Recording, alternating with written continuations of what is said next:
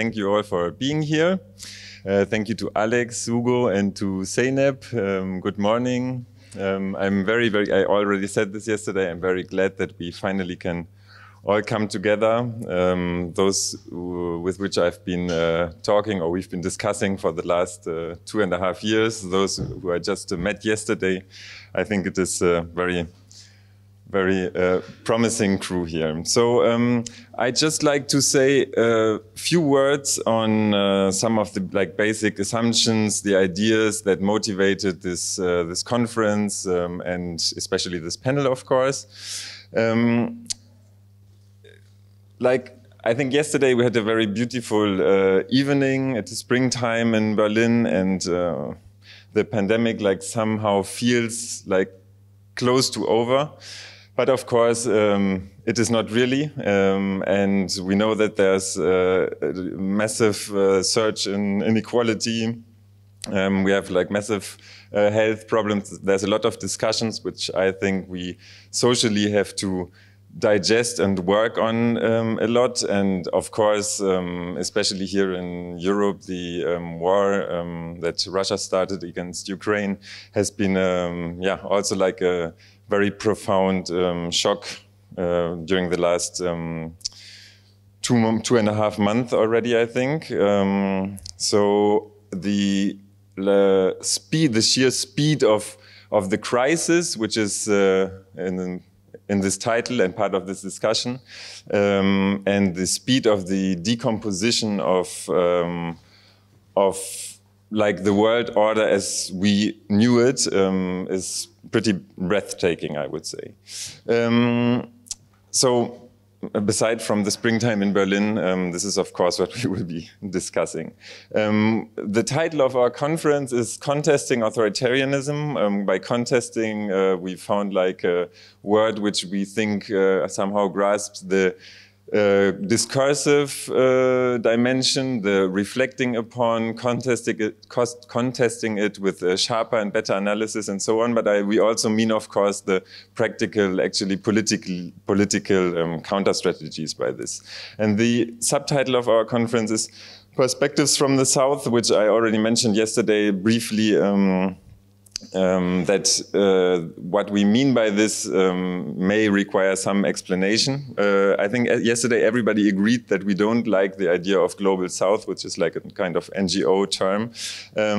What we mean by perspectives from the south is more like an epistemological positioning within, if you want, class or social struggle, to the side of, if you want, the subaltern, those who struggle, and so on.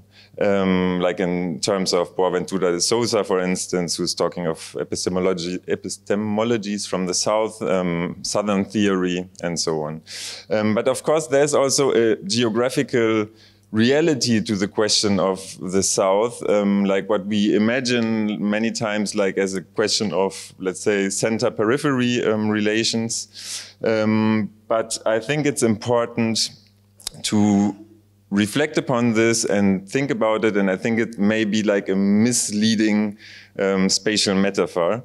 And this brings me to a more general question on how authoritarianism is discussed, especially in Europe, which for a long time has been seen as something happening at a distance. Authoritarianism was, in a way, something that happened beyond the European borders in countries such as Russia, such as China, such as Turkey, maybe.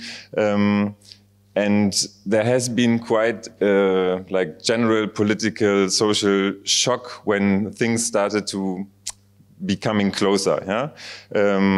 Hungary, Poland, but also, of course, the UK with Boris Johnson, the US with Donald Trump. So somehow authoritarianism, in the perspective that I feel in mainstream discourse from here, authoritarianism left this this bubble of the South and came here like as an experience. And this is a discourse which, of course, like neatly opposes liberal democracies to authoritarian regimes, or what they call a lot of times populist regimes, like a neat separation where one starts, the other ends. And I think this is, of course, a very problematic, very limited understanding. And just, I was just this morning thinking about what we discussed with Himat. For instance, I don't know if you know this, but during the weekend in Berlin, all Palestinian demonstrations have been prohibited. Everything remembering the day of the Nakba and the assassination of the Palestinian journalist Shireen Abu Akleh, I think she's called. So every demonstration in Berlin that had anything to do with Palestine was banned by Palestinians, by Jewish peace movement, by leftist organization, which is, I would say it's pretty heavy. I think it's something that we may not have imagined like 5 years ago. Another thing is the passing of the 100 billion euros rearmament or armament program of the German military, and the will of the current government to put 2% of the GDP for each year in financing of the German military, which is a highly undemocratic, highly authoritarian way and process, which changes very profoundly how, in this case, finance is distributed, and which is like authoritarian dimensions within this so-called liberal democracy. And just because I know that a lot of you have been struggling with this, I just want to remind of the European border regime, which is a regime which is not just the border in itself, but it is policies of control of bodies in a very specific way, where some bodies and people are produced with rights and some people are produced with bodies, with persons, collectives without rights. So I think it's important to recognize how authoritarian practices are actually very integral part of what we understand as liberal democracies. But I think this is not the other, not the only continuities that we observe. I think there is a question of how these liberal democracies have historically supported authoritarian regimes elsewhere, like from outside of Europe, if you want. And there's also a very important question of the, like, let's say, historical continuity and discontinuity. This is something that we are definitely going to discuss a lot. The question of what the relation between this authoritarian turn, this authoritarian constellations, and the so-called, like, let's call it like classical neoliberalism, what has even been termed by Nancy Fraser like as progressive neoliberalism, what the actual relation is, what happened to neoliberalism to produce like this kind of outcome, and what is like new and what is like well known to us. And the last point, I think, which is very important to notice, is the question of where we are actually, where we look at when we talk of authoritarianism. Yeah? Because there is a tendency in mainstream discourse to discuss authoritarianism as a question of regime type analysis, so to say. We are talking a lot about, let's say, social authoritarianism, yeah? Not only as a question of opinions, but as a question of practices embedded within society, but also of the, let's call it like social infrastructure, and how authoritarian practices are deeply inscribed within this. I think all of this is very important, and I think to actually tackle these issues and grasp it, we have to discuss the relation between certain practices, types of opinions, but also political mobilization, emotions, and so on, in relation to social power relations, class relations, but also relations of race, relations of sex, and so on and so forth. So I think this to grasp this like specific amalgam of class relations, patriarchal, racist violence inscribed in society, and so on and so forth, is something that makes the difference, one of the important difference between a critical assumption of authoritarianism and a limited, let's call it liberal reading.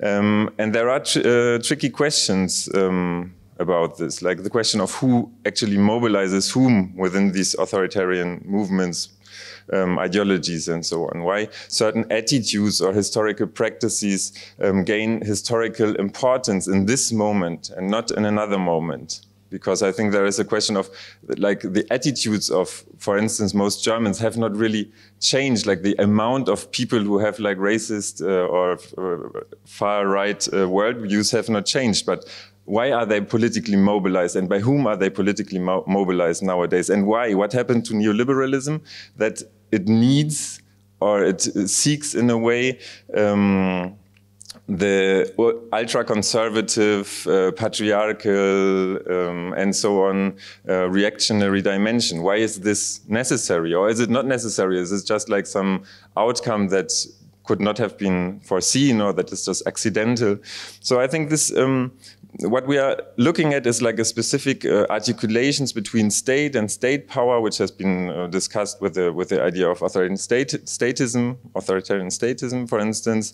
A question of culture, discourse, ideology, emotions, effect, which has been problematized by Stuart Hall, for instance, with the idea of authoritarian populism, and specifically, and to grasp like the specificity of the moment, also the question of the relation to economy, to labor and capital relations, to the general process of commodification, which the theory on authoritarian neoliberalism, for instance, by Burak Tansel, which we've been discussing a lot, has problematized in a very interesting way.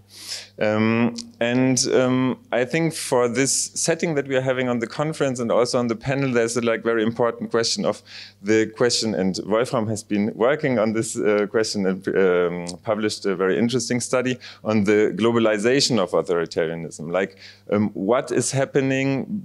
Why are we observing or living like this global wave of authoritarianism? How are these actual global entanglements?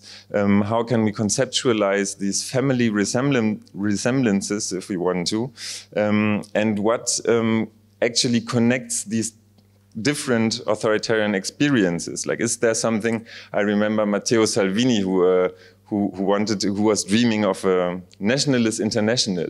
Yeah. So what is there? Is there any like material basis for this? Is this just some wet dream of the far right, or is there actually something happening that we can observe this? And so to discuss these issues, we decided to like partake in a way with the concept of crisis. I suggested the idea of a crisis of civilization, which is something that has been discussed in these terms, I think mostly in Latin American discourse. We are hearing a lot on multiple crises, in German Vielfachkrise. What, in very broad terms, we mean by this is, of course, a condensation, a densification of different types of crises who are like mutually enforcing itself, and who touch like very different aspects of social, economic, political life. Of course, like in the most obvious sense, maybe we are speaking of this often cited crisis of neoliberalism, which has been going on, I think, for 15, maybe 20 years, if we start like thinking about the contestations in Latin America, which already happened like from the late 90s on. So neoliberalism is in a crisis for a long time, and of course, like on a global scale, at least since 2008, 2009. And then we have like this zombie neoliberalism, like a real walking dead, that has, in my eyes, very little ideological power, very little capacity to actually convince anyone of anybody. Now, nobody assumes himself or herself as proudly neoliberal, very little people. but it's still there. And why is it still there? What's happening? How is this actually articulated? And then to finalize this just with two ideas, which is one idea which is being quoted a lot, which is the idea of the interregnum by Gramsci. And I just want to read you very quickly the quote, what he says on it. And he says, if the ruling class has lost its consensus, that is, it's no longer leading but only dominant, exercising coercive force alone, this means precisely that the great masses have become detached from their traditional ideologies and no longer believe what they used to believe previously. The crisis consists precisely in the fact that the old is dying, but the new cannot be born. In this interregnum, a great variety of morbid symptoms appear. Which is a very well-known quote, and just after the Russian war against Ukraine started, I read an article by Mike Davis with an also very beautiful quote, and a sad quote at the same time, of course. Everyone is quoting Gramsci on the interregnum, but that assumes that something new will be or could be born. I doubt it. I think that we must diagnose instead a ruling class brain tumor, a growing inability to achieve any coherent understanding of global change as a basis for defining common interests and formulating large-scale strategies. So I think this question of how we will define common interests, how we are formulating, I don't know if large-scale strategies, but any strategy for a different path for society is something that will move us during these days, as well as the question of what we are actually observing within these ruling classes. So these are some of the aspects that we will discuss in this conference and for this panel today. And now I'm very, very happy to share this panel with Alex Demirovic, with Zeynep Gambetti up there on Zoom, and with Hugo Fanton. So I'd like to start with you, Alex. I will present the three of them just before they speak. So Alex is a social and political scholar. He's been a professor at the Institute for Social Research, or working at the Institute for Social Research. He's been a professor also, I think, in Berlin at the TU for a time, and is at this point a senior fellow at the Rosa-Luxemburg Foundation in Berlin. He's also hosting, in German only for the time, but a very, very interesting theory podcast and highly successful theory postcard. Too Long Didn't Read, it's called. So without further ado, Alex, go ahead, welcome. Yeah, thank you, Börries.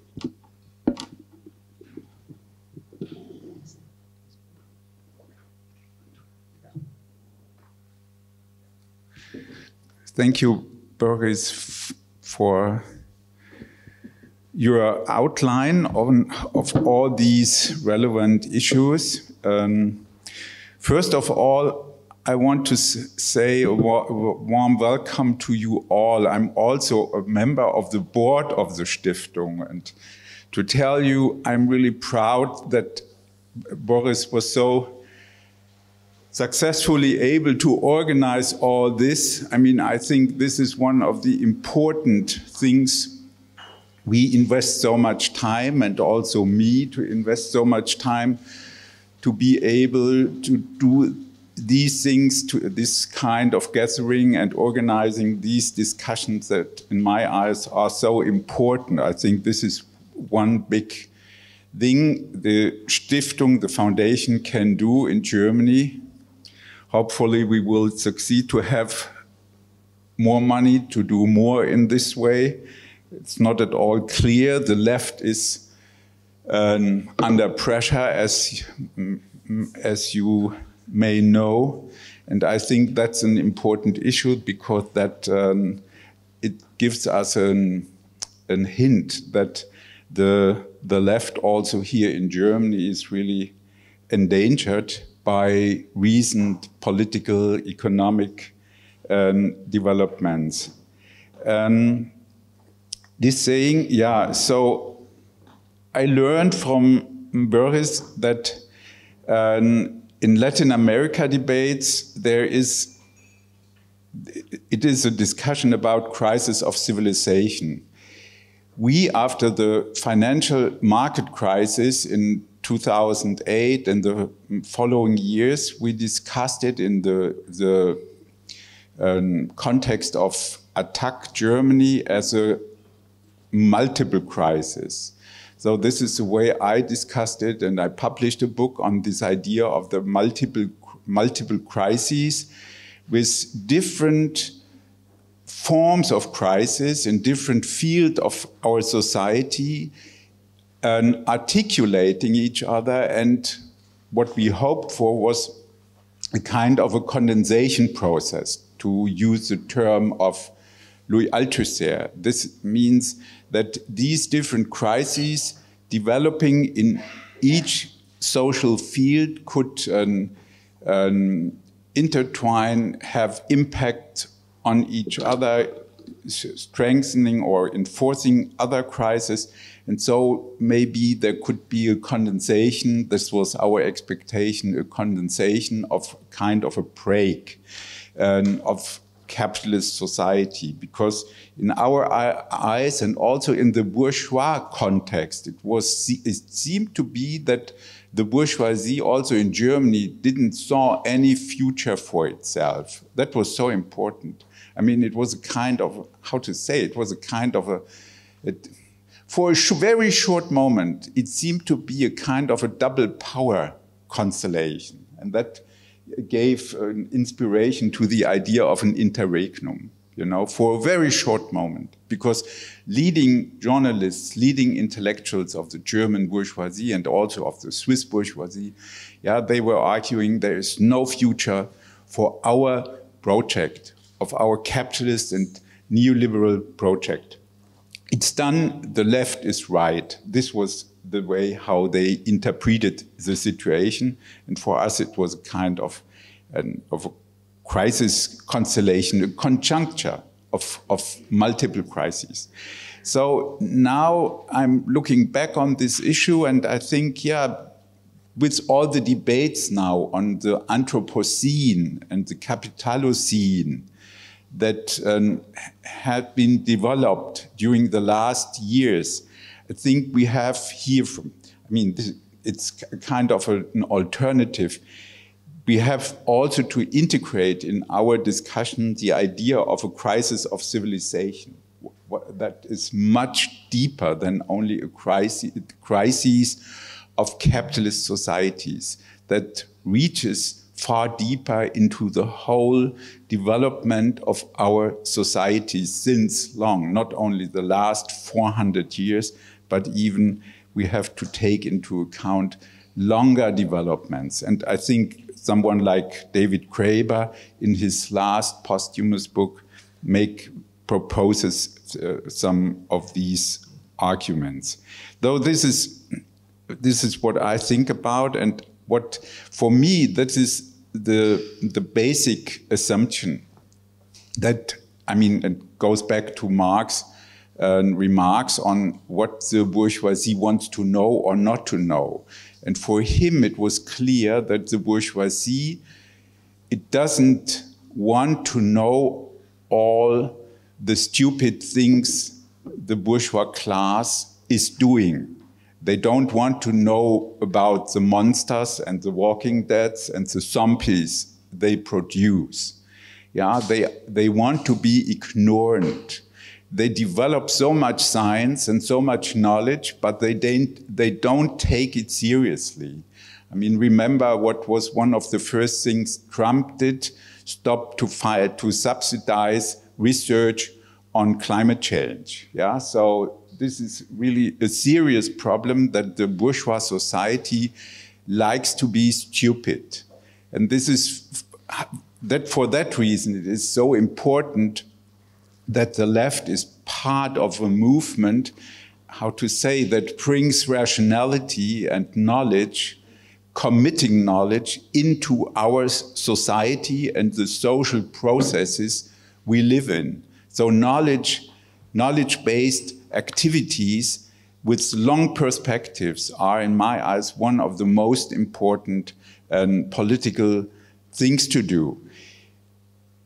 in my eyes, the right-wing movement after the financial crisis was important for fighting exactly against this kind of knowledge.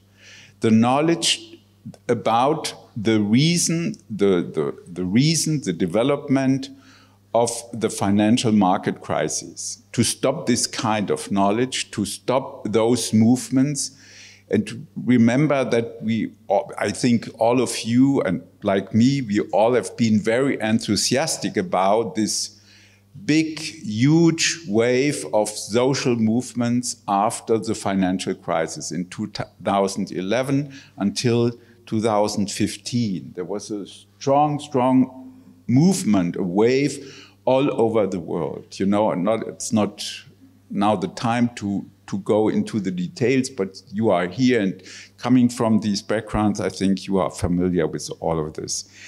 And I think it was a strong reaction to these movements, yeah.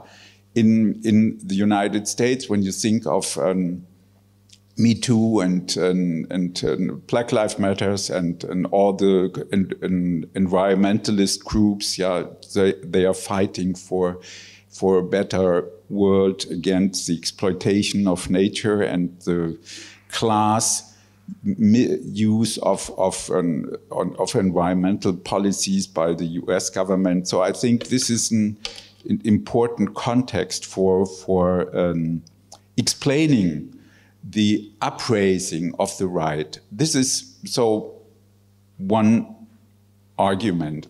Another argument in this context is, I mean, it's just loosely articulated, just to give you an idea very shortly how I see these problems. I mean, in Germany, very often the right-wing movements are interpreted as something that is that raises up spontaneously by accident. And how is that possible? So this is the way how newspapers and the media are discussing this problem. It always, again, seems to be a surprise that there is still a right, yeah, still nationalism, still racism. So the journalists, they seem to be very young, very uninformed, and for them it is a surprise. But when you go into the details, you can say there is long developments of the right. Yeah, with a long development of ideologies and transforming strategies, transforming the ideologies, the own practices.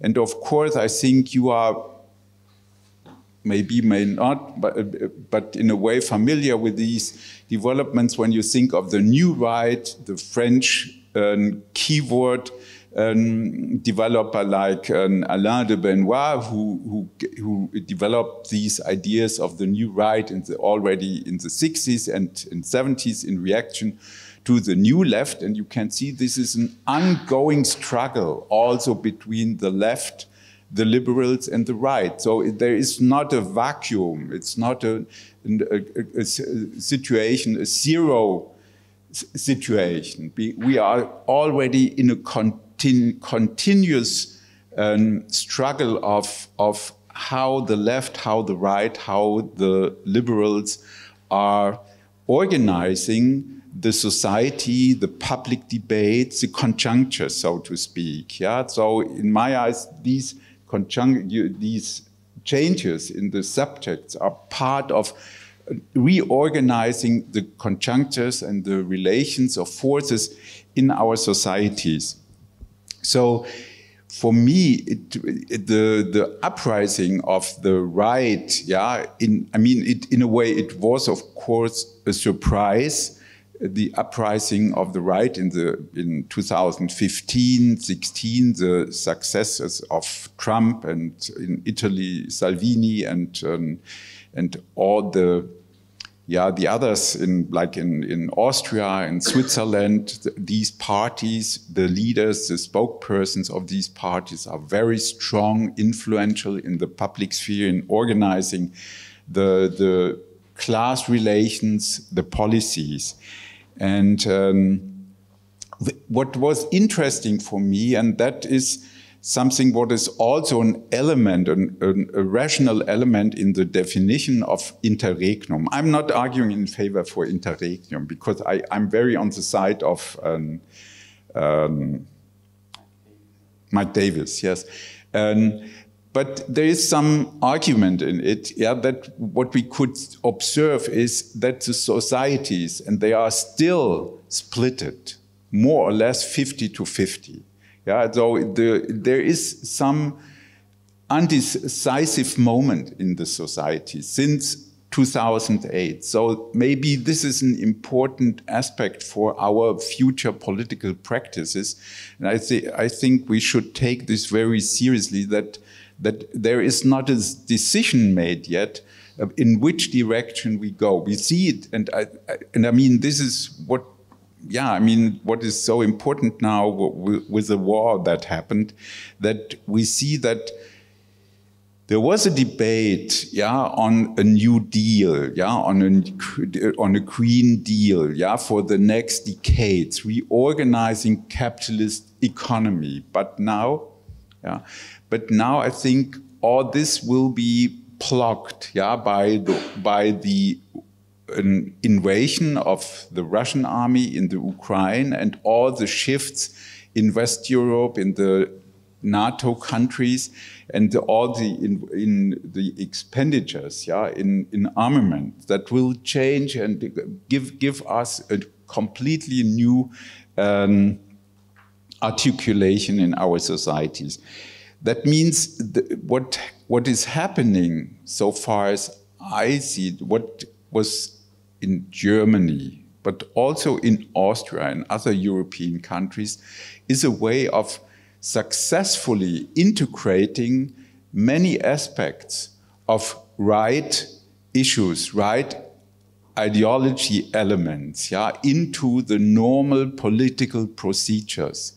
Yeah, what means there is a shift in the normalized political life to the right, and integrating this. And we in Germany in particular, we can do this, that now we have a minister for domestic affairs who is referring very often to the social democratic, anti-fascist tradition. What really makes a difference to the former Minister of Domestic Affairs. Yeah, so now even the government is starting to fight these currents in our society. So the left has to, reorient itself in this conjuncture, and I think this coming conjuncture has to reorient itself,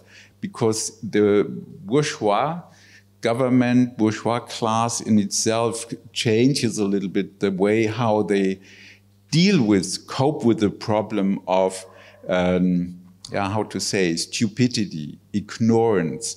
The further development is now under construction, is in a way, there is discussion about how to do it. And I think the authoritarian elements will be part of normalized procedures, because none of the relevant problems we have to deal with, yeah, are solved. And I think this will be a big challenge for all forces in our society, and what is a necessity for the left to give ideas what is the way we want to go for the coming decades. Yeah, so far. Yeah, thank you.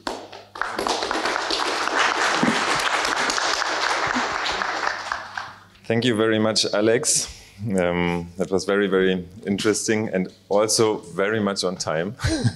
Perfect timing. Thank you so much. So we continue with Zeynep Gambetti.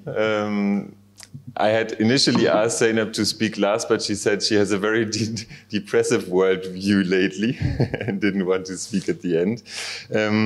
Zeynep is an independent political scientist associated to the I cannot pronounce it. Thanks. University. She focuses her work on collective agency, ethics, and public space. She has carried out extensive research on the transformation of conflict between the Turkish state and the Kurdish movement. And we have very recently met at a very interesting conference where she spoke a bit about the topics that she will address today. So please, Zeynep, go ahead.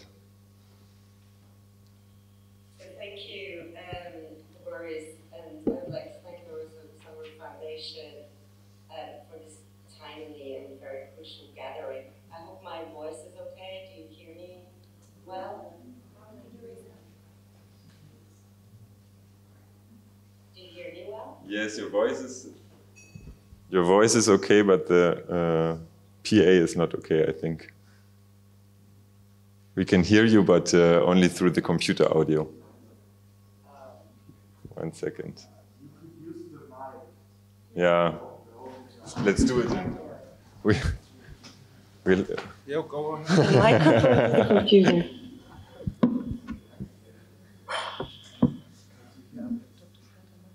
Okay, speak. Is it okay like perfect, this? Yes. Yes? Okay. Yes, we're the self-organized technical okay, thank you. There's nothing like innovation. Okay, yes, I will be, I'm sorry I'm not there at this time, but there are 3 conferences on more or less the same issues. One was last month, this was in May, and in June there'll be another conference in Paris that I'll be attending, so 3 conferences in a row was a bit too much for traveling. But I'm very happy that this issue is coming up so often now. And like Börries said, I'm the pessimist, and my views will slightly differ from what has been said so far by Börries and Alex, but I'd like to discuss this further in the Q&A. I want to begin my comments by remarking that as we convene, the war in Ukraine is continuing to take lives, to destroy homes and livelihoods, and to displace thousands of people from their lands. But other wars are also being fought elsewhere in the world as we speak. The Turkish army is bombarding northern Iraq, and the Israel-Palestine conflict has flared up once again. But there is a peculiarity to the Ukraine war that I want to bring to your attention. It clearly manifests the fact that wars today are not conducted through military means alone. Ever since the war started, I've been struck by the multiple levels of warlike conflicts occurring simultaneously, certain features of which are so unprecedented that describing today's geopolitical alignments as a new Cold War misses the point. Recall that the first move by the US and the EU was to target Russian oligarchs as if the latter were states. Several countries froze individual oligarchs' assets alongside those of Russian banks. Likewise, transnational corporations such as McDonald's pulled out of Russia and Apple suspended its operations, acting as if they too were states. A financial war was launched alongside, or perhaps even before, military involvement by Western governments. What seems peculiar to me is how the Russian oligarchs and transnational corporations are the state-like protagonists of this war, on par with governments and conventional armies. So my first question is this: in today's day and age, where do we draw the boundaries between politics, economics, war, and civil society? A second question ensues. If Russia is described as authoritarian and even fascist, are the forces aligning against it democratic? Are there clear boundaries between democracies and autocracies, between competitive and oligarchic market conditions, between the securitization and pacification of populations and outright oppression?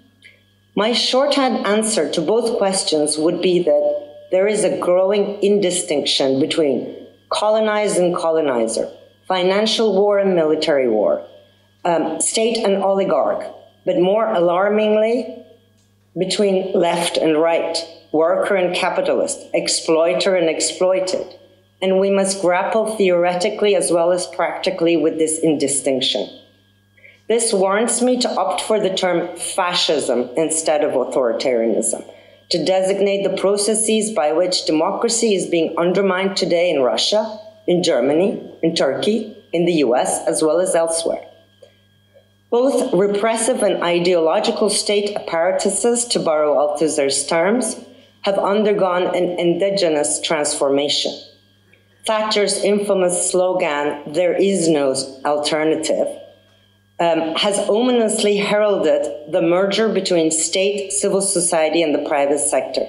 Whether on the left or on the right, political parties are remaining within the parameters of the neoliberal market economy, thereby effacing the differences between political ideologies.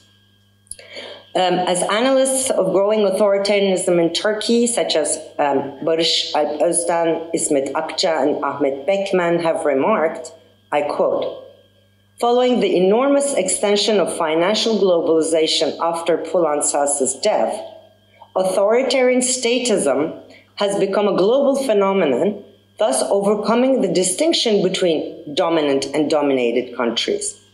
The rules, procedures, and mechanisms of new constitutionalism, disciplinary neoliberalism, or economic constitutionalism are not only enforced exclusively in the global south, but are also permeating the global north," unquote.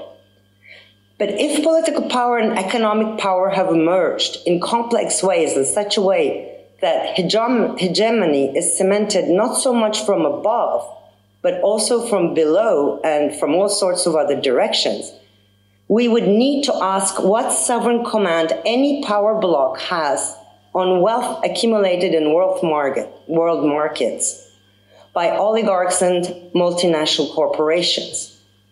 What command do states have on metadata collected by private corporations that preside over the most effective means of consent formation in our day and age? Theoretically speaking, the passage from formally institutionalized and compartmentalized societies to informal, dispersed, and multiple flows of capital, information, labor, and subjective investment must urge us to rethink the possibility of a centralized orchestration of violence, ideological indoctrination, or profit extraction. Given this conjuncture, I contend that the indistinction between the political, economic, technological, and affective dimensions of power points to a form of totalization that cannot be captured by the term authoritarianism. While authoritarianism can be defined as the abolition of the rule of law and the predominance of the executive, the distinguishing feature of fascism is its ability to move masses to actively engage in violent practices of elimination of alternative forms of life. In other words, fascism is a governmental effect that turns resentment into a compulsive desire for power.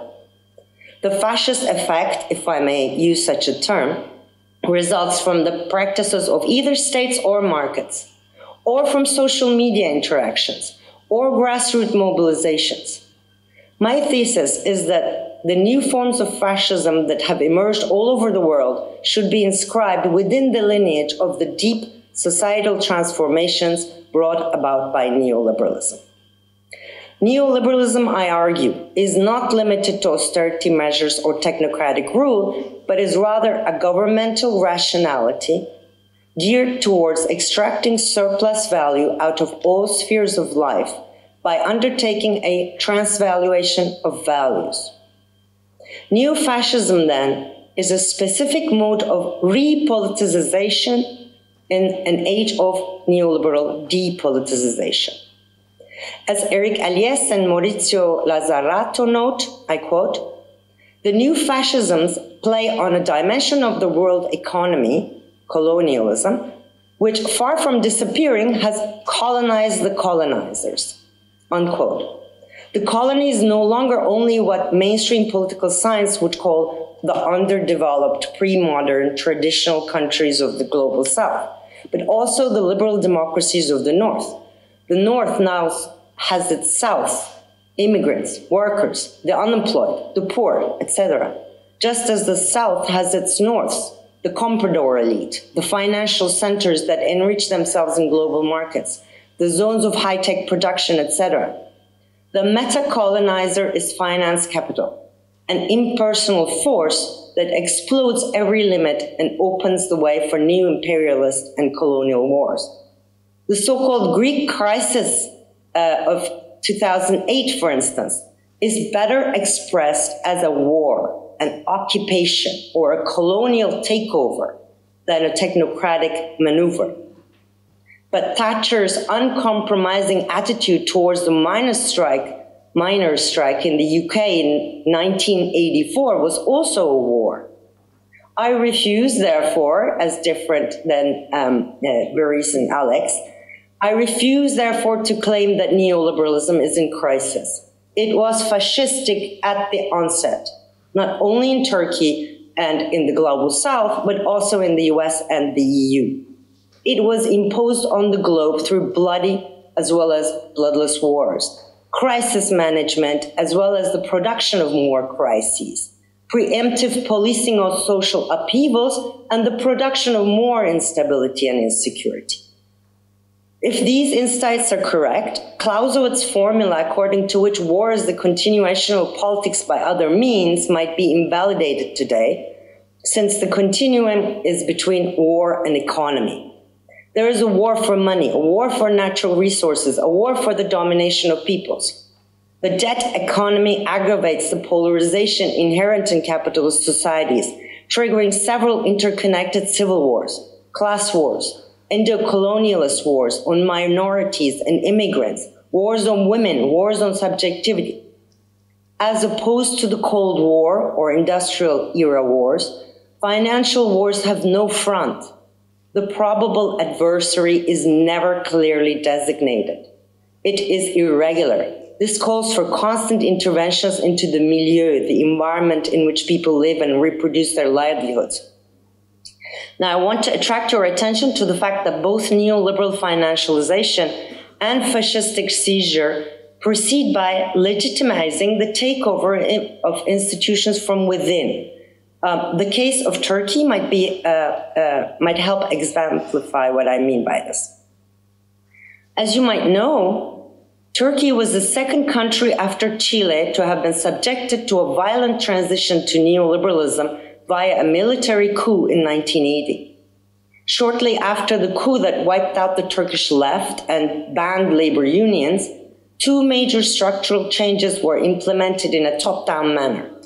The first concerned the centralization of decision-making processes and the domination of the executive over the legislative and the judiciary. And the second involved massive privatization of public resources and draconian labor market adjustments that aimed to improve the global competitiveness of Turkish economy.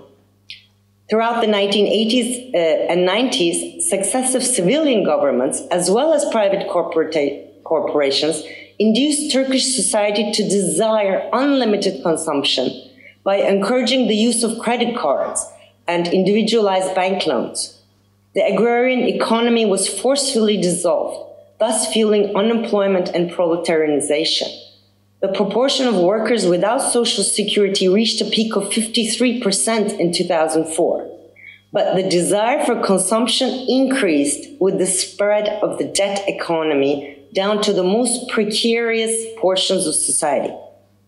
When it came to power in 2001, the current ruling party, AKP, introduced a neoliberal populist program of labor market reforms that expanded flexible work forms and promoted the replacement of job security with flex security. Özden Akça and Beckman write that, I quote, "With this change in the social composition of workers, it may well be argued that a new form of subjectivity has emerged that is corroding the prospect of class solidarity and collective self-identification," unquote. The AKP managed to gain the support of broad sections of the working class by 1. Implementing new assistance programs aimed at the poor, by channeling public money in and through conservative foundations and civil society organizations loyal to Erdogan. 2, integrating low-income households into the financial sector through the booming consumer credit market. 3, the use of religious and nationalist discourse to reconstruct weakening bonds of community among the lower and middle classes. All this was enabled by hot money flowing into Turkey due to low lending rates in global financial markets. By 2010, the AKP had formed its own comprador elite, the so-called Anatolian Tigers, and had successfully consolidated its hegemony, thanks to support from the lower and middle classes who passionately strived to turn themselves into human capital, although they were also becoming more conservative in cultural terms. Erdogan also succeeded in winning the referendum that transformed the regime from a parliamentary to a presidential one, claiming that strong leadership and efficient decision-making was necessary for Turkey to face global challenges. In other words, the concentration of power in the hands of a single person was achieved legally, with the consent of the majority. Referendums were also held to legitimate more executive control over the judiciary. Instead of demanding for social justice in the face of sharpening inequalities in income, the rise in household debt, the commodification of natural resources, and the financialization of social security and health insurance, growing numbers of people acquired vigilante subjectivities, being ready to punish others who hampered with their chances of getting their teeth into a piece of the neoliberal cake. The road was thus paved for Erdogan's top-down fascist turn until 2015, when the Gezi Park protests and the success of the pro-Kurdish party in national elections delivered the message that AKP's parliamentary majority was no longer secured. But even before 2015, and I want to really emphasize this, the privatization of healthcare, education, retirement pensions, and cutbacks on state subsidies had already bred a bottom-up survivalist ethos within Turkish society. Protests against the transfer of public goods, land, and natural resources to private corporations were already framed as impediments to growth and market dynamism by both the state and the average citizen. Oligarchs who flourished through new patrimonial ties were accorded the right to prey on public resources in the name of global competitiveness. Disputes were already being ethnicized, revolving around the question of who should be the rightful beneficiary of the neoliberal order. Women were being asked to withdraw into the private space of home and family and to beget at least 3 children to contribute to demographic growth and prosperity. Growing indifference to human rights was already depriving social movements of an important discursive tool to voice demands. Inequality was already being normalized, and the distinction between political and economic goods eroded. Preemptive policing was already being used against popular dissent, framing it as a threat to security and prosperity. Neoliberalism had already effectuated a transvaluation of values, and my claim is that the fascist transgression of all limits breeds and feeds upon this transvaluation. Now, it is true that Erdogan's ostensible fascist turn involved the criminalization of all critique and dissidents, but it also involved the breakneck allocation of speculative investment deals to oligarchs loyal to him. While inflation has hit record highs today in Turkey, Erdogan's popularity is only slightly diminished, since there seems to be a generalized expectation, even among the precarious portions of the population, that the country can now be plundered from above and from below in total impunity. So to cut a long story short, The Turkish experience shows how new fascisms will entail the permutation and crystallization of neoliberal forms of dehumanization, involving new techniques of power and not a reiteration of the fascisms of the 1930s. Law, democratic institutions, civil society, and even dissident struggles can now be captured from within. There is no need for any political leader to march to Rome or burn books. We have to take seriously the possibility that new fascisms will be fascisms from below, enlisting even ourselves as its willing executioners, however progressive we might like to think ourselves to be.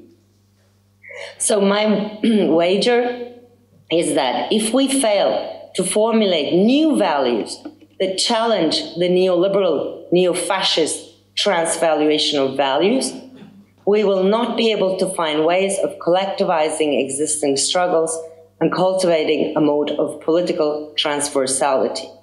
We must tackle the divides that now cross or complicate identitarian boundaries.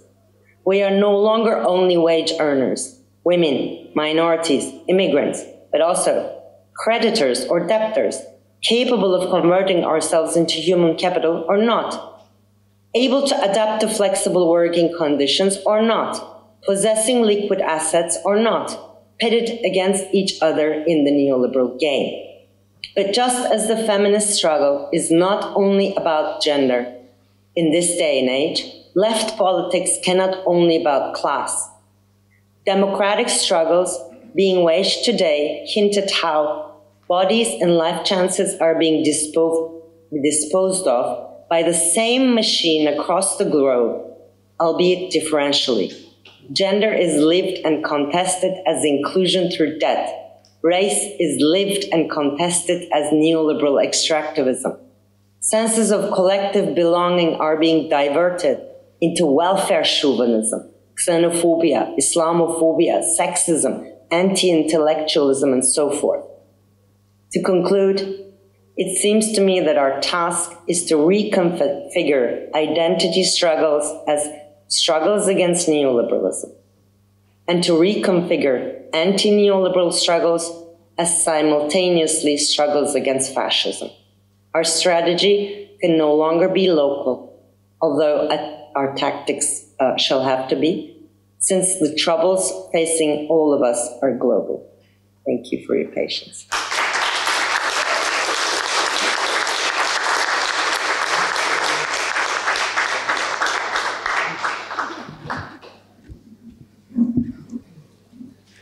Thank you very much, Zeynep. I think we have a lot to debate and discuss, and I'm looking forward to this, of course. But I'm also looking very much forward to Hugo Fanton. Hugo is a fellow of the International Research Group on Authoritarianism and Counterstrategies. So we've been working together for quite a time.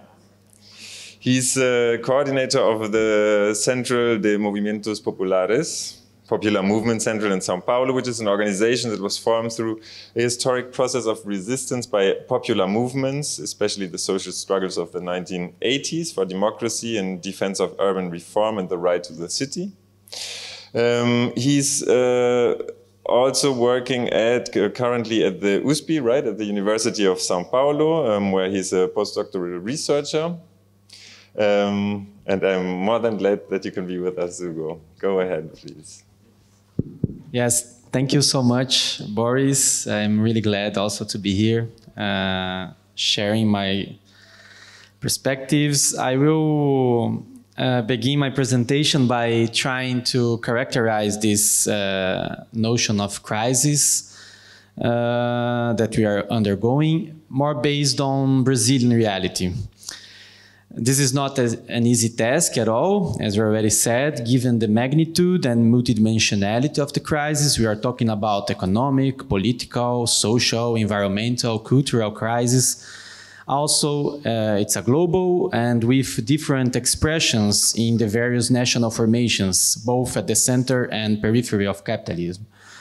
So without failing to recognize this multidimensionality of the crisis and the need to discuss in depth its most varied scopes and specificities, I intend to address three general issues that are present in the Brazilian context, but I believe that also concern us all.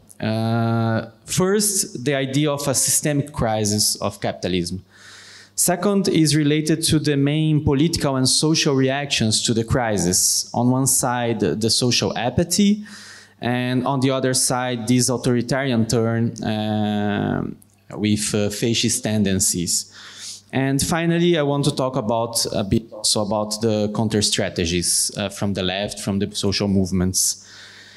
The Brazilian reality is quite emblematic to talk about the crisis because its multidimensionality is strongly demonstrated in the daily life. We are living an acute environmental crisis with the deforestation of the Amazon and other biomes and natural consequences of already lived. For example, just this year we had the floods that killed almost 400 people and left hundreds of thousands of people homeless. It's an economic and social crisis with very high rates of unemployment, more than half of the population without full and permanent access to food. In just 2 years, hunger has practically doubled in the country. And we also are passing through the so-called stagflation, this combination of economic stagnation with high rates of inflation, with strong wage compression. And we also talk about a deep political crisis. We had a coup in 2016 against President Dilma Rousseff and the election of the far-right president Jair Bolsonaro, who makes almost daily threats of a new coup, saying he will not accept any result in the elections that we will have this year in October. We live under the shadow that Bolsonaro will follow Trump's footsteps in case of electoral defeat, but with an aggravating factor in the Brazilian case that he's retired military and has broad bases in the army trying to support the eventual coup. So in this context of deep crisis, we see in Brazil and as in other national contexts, two main, as I already said, kind of social reaction to that. In different ways, that in different ways contribute to the extension of the crisis. I'm talking here about the reaffirmation of the neoliberal order, even by those who are directly affected by the crisis, with a social apathy within the crisis. And on the other hand, as I already said, the opposition to the crisis by the defense of an alternative order, but authoritarian with fascist tendencies. So it's crucial to facing that to understand what kind of crisis we are facing. And for that, I will follow the ones who interpret the crisis by using the concept of interregnum. And I will say now why I understand that this is an important notion to understand the current moment we are living. I'm based here more on the notion of the German sociologist Wolfgang Streeck, who recovers the same notion in his book, How Will Capitalism End? His argument has a similar aspect to the original Gramscian formulation, as Börries read here, this idea of the crisis of hegemony in which the dynamic of coercion and consensus, the coercion prevails. The dominant class possess the authority, the strength, the capacity to ensure domination through coercion. But there is in his interpretation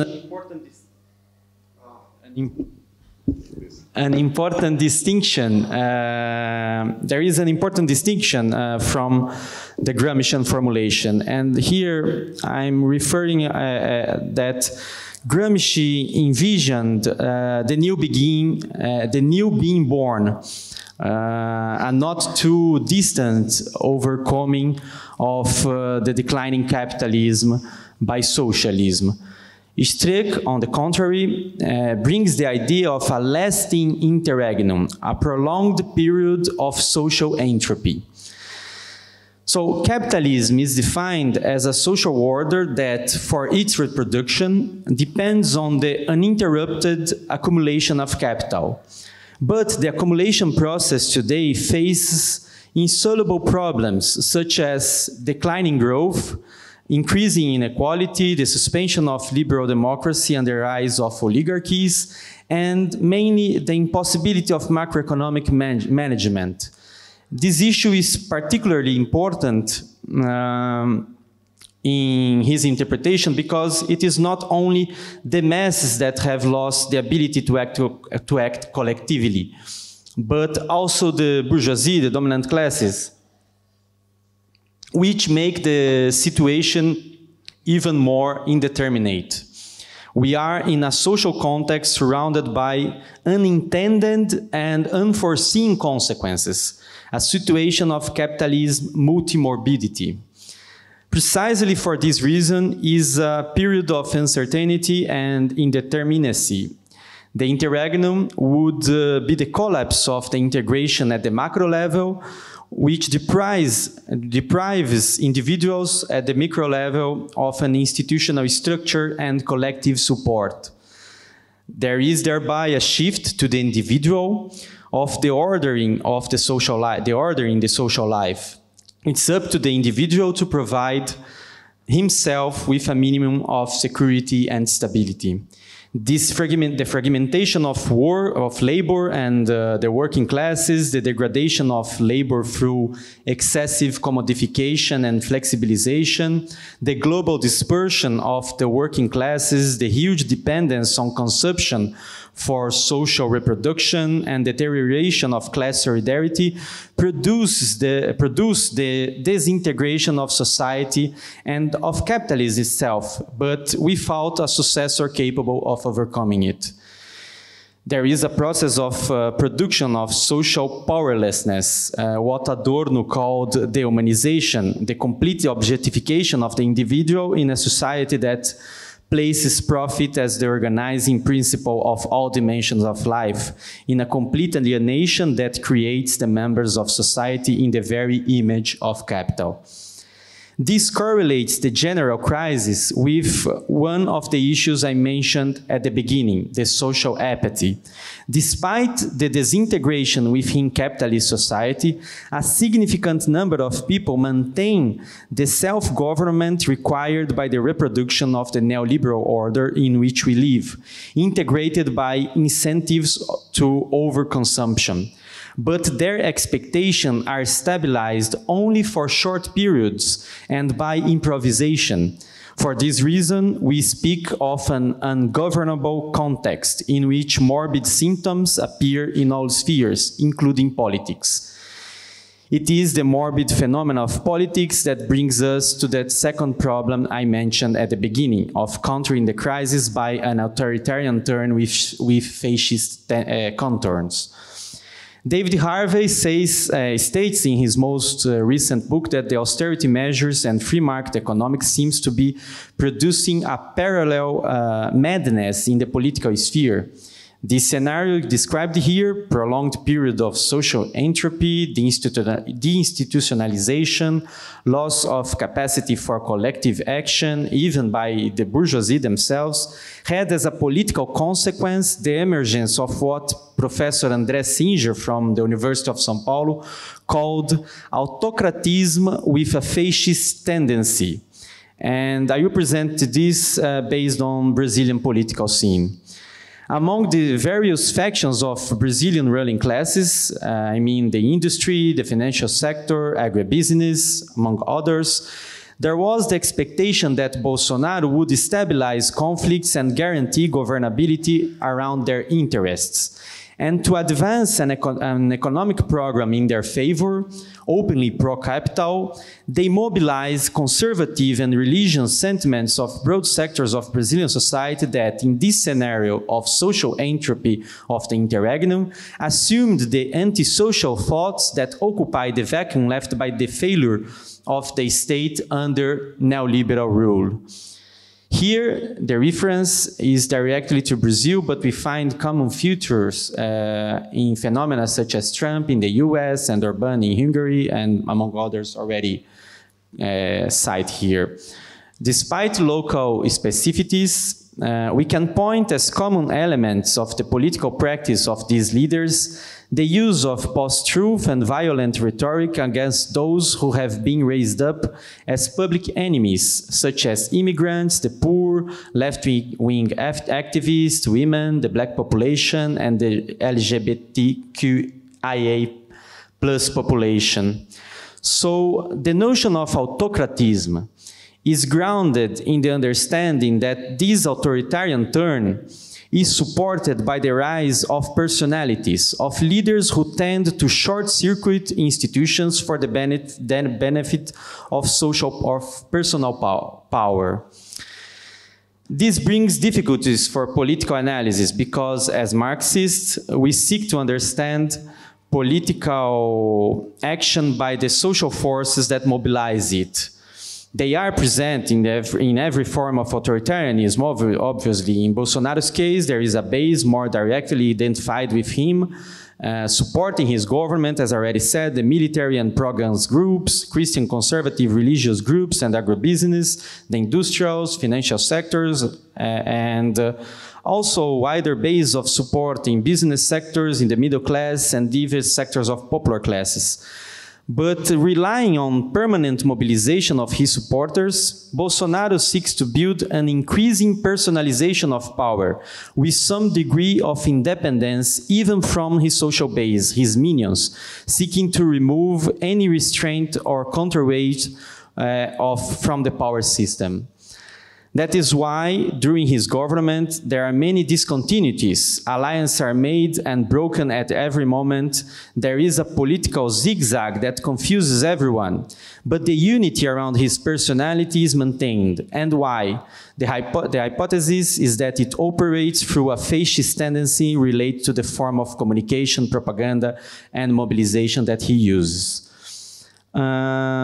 So, we are not facing the reproduction of historical fascism, but the typically fascist propaganda that is based on attributing to specific groups, scapegoats, the imaginary blame for the difficulties that capitalism creates.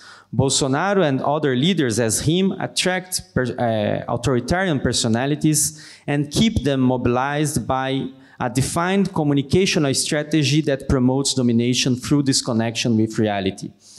Faced with this rather gloomy scenario, I enter in the third and last question. I think I don't have enough time to that, but I will just mention that we can find in this context the counter-strategies with some potential of change. At the time subsequent of Bolsonaro's election, there was this mobilized base that I described, but also a lot of apathy, as I already said, a certain paralysis of the popular movements and unions, a lot of fear of what this authoritarian turn would mean in terms of armed violence against leaderships and organizations. But I think this changed a bit during the pandemic. Bolsonaro behaved, as I think most of you know, in a criminal and genocidal manner, in addition to his nihilist rhetoric, such as saying that COVID was just a little flu, he has demonstrably denied the advanced buying of vaccines from Pfizer and promoted ineffective medicines. It is estimated that hundreds of thousands of people died, therefore. But there was, during the pandemic, a response from the movements with the creation of support and solidarity networks in the poor neighborhoods, which gave grounds for the return of organized actions, both in the logic of self-help, of providing food and hygiene materials to the poor, and in the political social struggle. Already in March 2020, a campaign was started that involved food donations, organization of community kitchens, community bakeries, collective urban vegetable gardens in different parts of the country. Just the organization I belong to, the Central of Popular Movements, has distributed in 2 years alone more than 320,000 tons of food by these different initiatives. At the same time, also in the first semester of 2020, we had 2 mobilizations that surprised everyone, including the traditional leftist organization. One was organized by the organized football fans, something that similar as what you call here the ultras, but is more organized in Brazil. They did demonstrations, protests for democracy and against fascism in June, between May and June of 2020. Something that had not happened since the 80s in Brazil. And also we had protests of the app delivery workers with work stoppage. That was also surprising. And given this context, in July 2020, the traditional social organizations decided to resume the coordination between social movements and unions to build up an opposition for the end of the Bolsonaro government. The national campaign Out Bolsonaro was launched and organized large street protests in Brazil in 2021. So there are several interesting details about this, and also the presidential election scenario that we are passing through this year. We have elections in October. I can share what I think about this during the questions and answers. But I want just to close by stressing the importance of building an international research agenda that advances the understanding of the crisis. I think we should have a permanent dialogue on this theme between researchers from different parts of the world, the South and North, to better understand the context we live in, and above all, trying to understand how to organize the working classes dismantled by this crisis, by the neoliberalism. And I think we should do this more frequently and be together, trying to understand better this moment, this conjuncture that we are living and passing through. Thank you.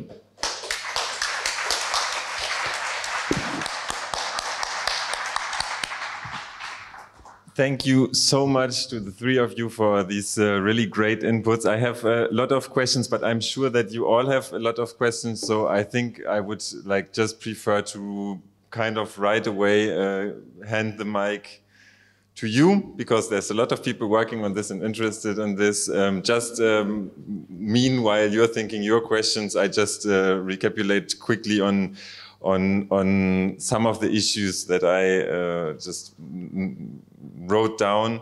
I think there's an important question of how the crisis is actually lived. You all addressed these in different ways, and I think this is an important question of how this kind of same crisis is actually lived, perceived, and inhabited in different ways and in different contexts. I think there's a very important question on, of course, the subjects of authoritarian mobilization, what political subjects are there, and this is I think the differences that kind of pop up here also have a very important strategic dimension to it, because I think it is, of course, very different if we see authoritarianism as a kind of, to say it provocatively, manipulation strategy from the dominant classes, or to, and also provocatively from Zeynep, fascism from below. So where do we have to intervene? Where do we have to look at? I think this is very crucial. And of course, the whole question of whether neoliberalism is in crisis or just showing its even uglier face than before is also important, because I think it relates to a question of if we understand, as some people do, authoritarian mobilization as a kind of a bit stupid rebellion, what has been in historical terms for German fascism been coined by people like the socialism of the stupid guys, let's say. Or if this is, as Zeynep suggests, wild, crazy affirmation of the worst aspects of neoliberalism together with this amalgam of racist, sexist, and so on,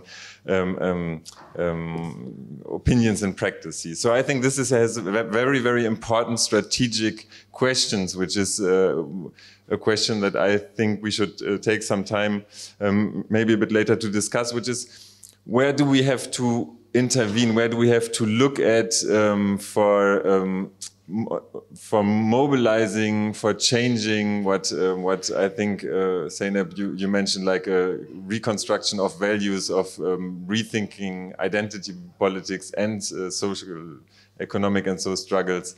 You mentioned the question of mobilizing around certain topics, and the question of concrete intervention in the living conditions of people, like distributing food, medicine, and so on. So I think this is all very important points.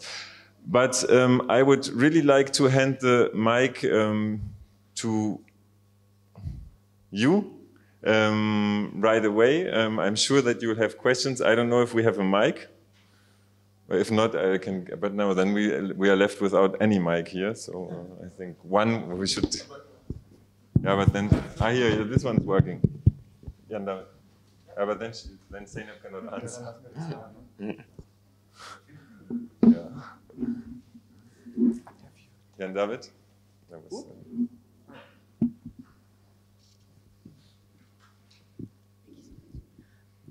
thank you, all three of you. That was really interesting. My question is for Zeynep.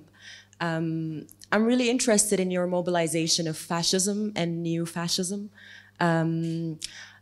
I guess my understanding of fascism is that it's a reactionary force. I don't know if this is the same way that you interpret fascism. Or is it for you something that has sorts of historical roots and historical legacies that inform its strong mobilization from below? So basically, why does it resonate, right, with people? And particularly in the case of Turkey, does that have anything to do with Ottomanization under Erdogan, for example, or this notion of the return to the glory of the Ottoman Empire? Does that in any way inform this kind of what you interpret as fascism? Thank you. We can collect some, I don't know, comments. Of course, you can also comment, or questions if there are already some more.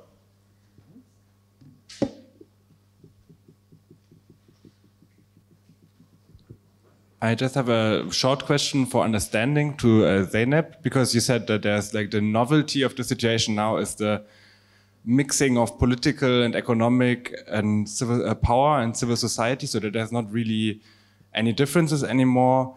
But for me, I'm not quite sure what is the new part of the situation, because I feel like that has been going on always. I think that the old Cold War, like the first Cold War, was also never just a conflict between states, but also of private actors, of capital, of TNCs who were taking part in this conflict. The whole colonial project was a project of private companies who were then cooperating with the state or being taken over. So the separation, for me, never really existed. But I think there is a new quality to the situation now. So I think that would be interesting if you could say a bit more on that.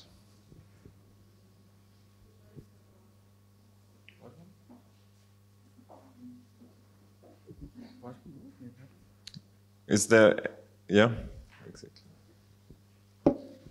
Yeah. Hello, yes, thank you very much. I enjoyed a lot of, so my question is briefly is related with the question of reactionary. So with the characterization of reactionary forces, because of Fanton refers to that.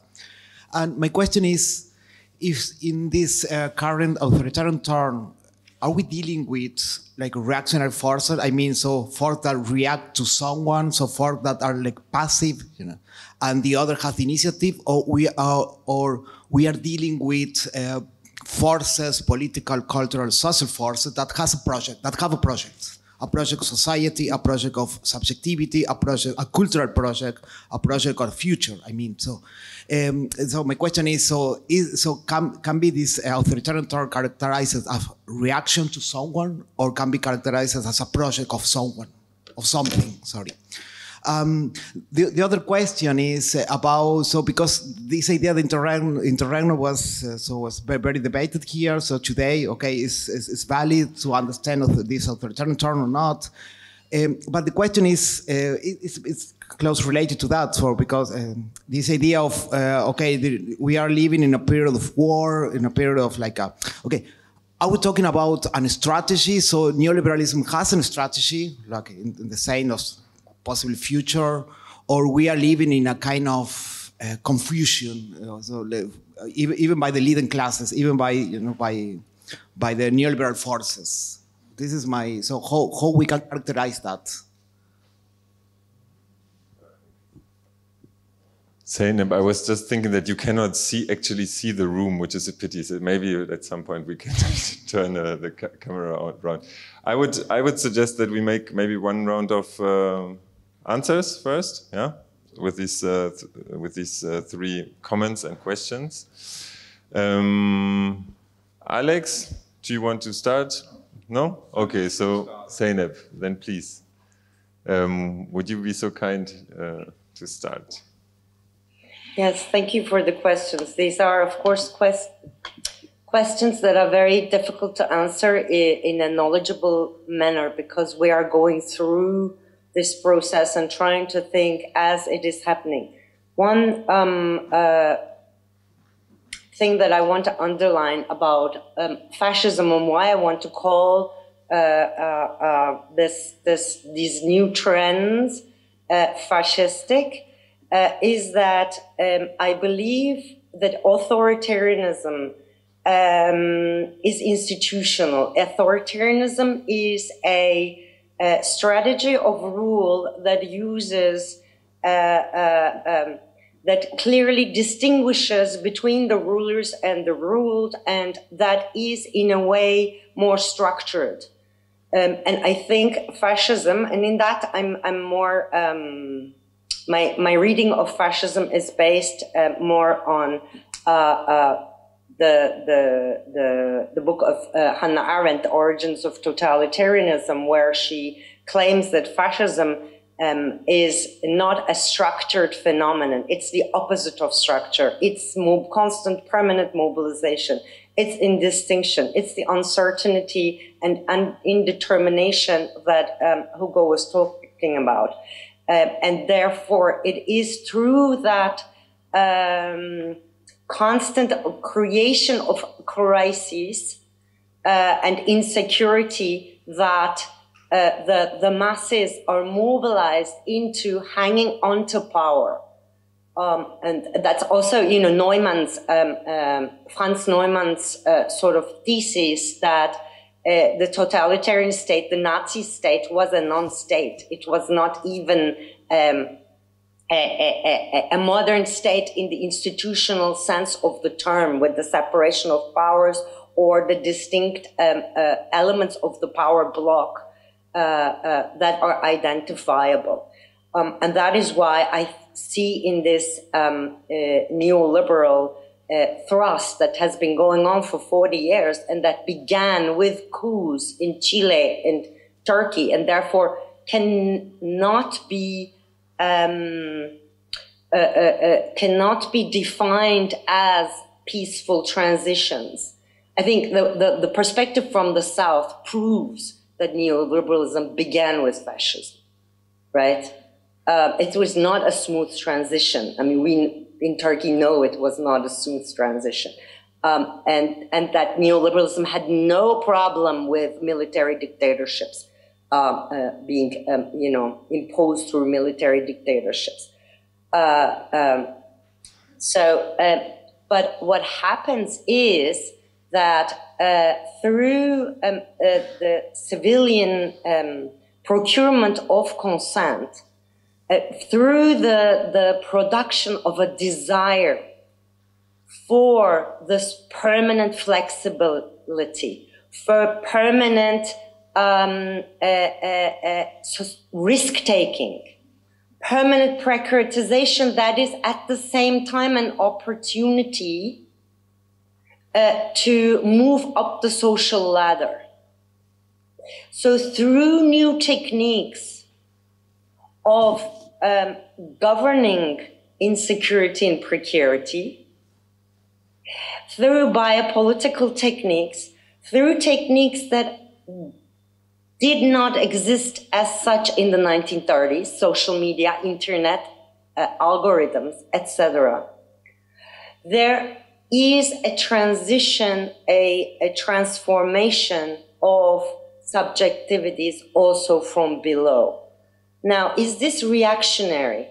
I think it is partially, fascism is partially reactionary, but we must understand that it is based on the transformation of subjectivities that neoliberalism has produced.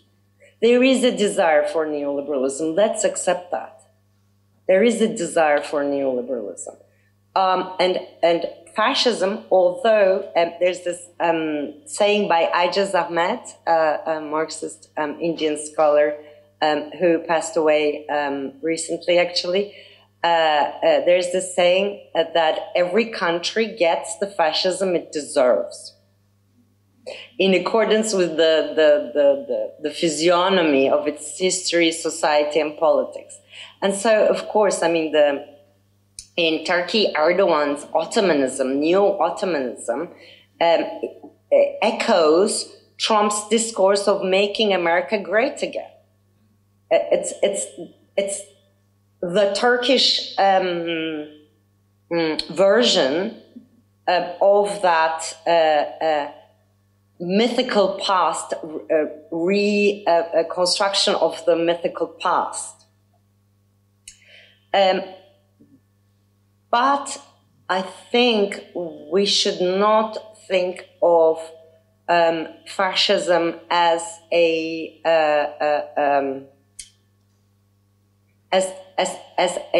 thrust or a motion in history that has a certain direction. I don't think there's a project attached with fascism, and therefore I think we must understand fascism as a strategy that can shift and take on many forms. Not only the form of the AfD in Germany or Erdogan in Turkey, but the form of the average German citizen that portrays the immigrant as the thief of the bread of honest German people, right? So that in distinction between, I don't think we should only look at Bolsonaro and Erdogan and AfD. I think we should look at ourselves as well in order to understand fascism, right? And how it works, and how we might be reproducing neoliberalism. So basically, let me cut this short. The crisis or the confused aspect of fascism is what makes it fascist. You see, I don't think fascism has an ideology. It didn't in the 1930s either. It doesn't have today. It can use any ideology. It is that serpent that uses all ideologies. And that's why it's more sinister. It's more dangerous. I don't know if I replied to questions, but we can continue discussing.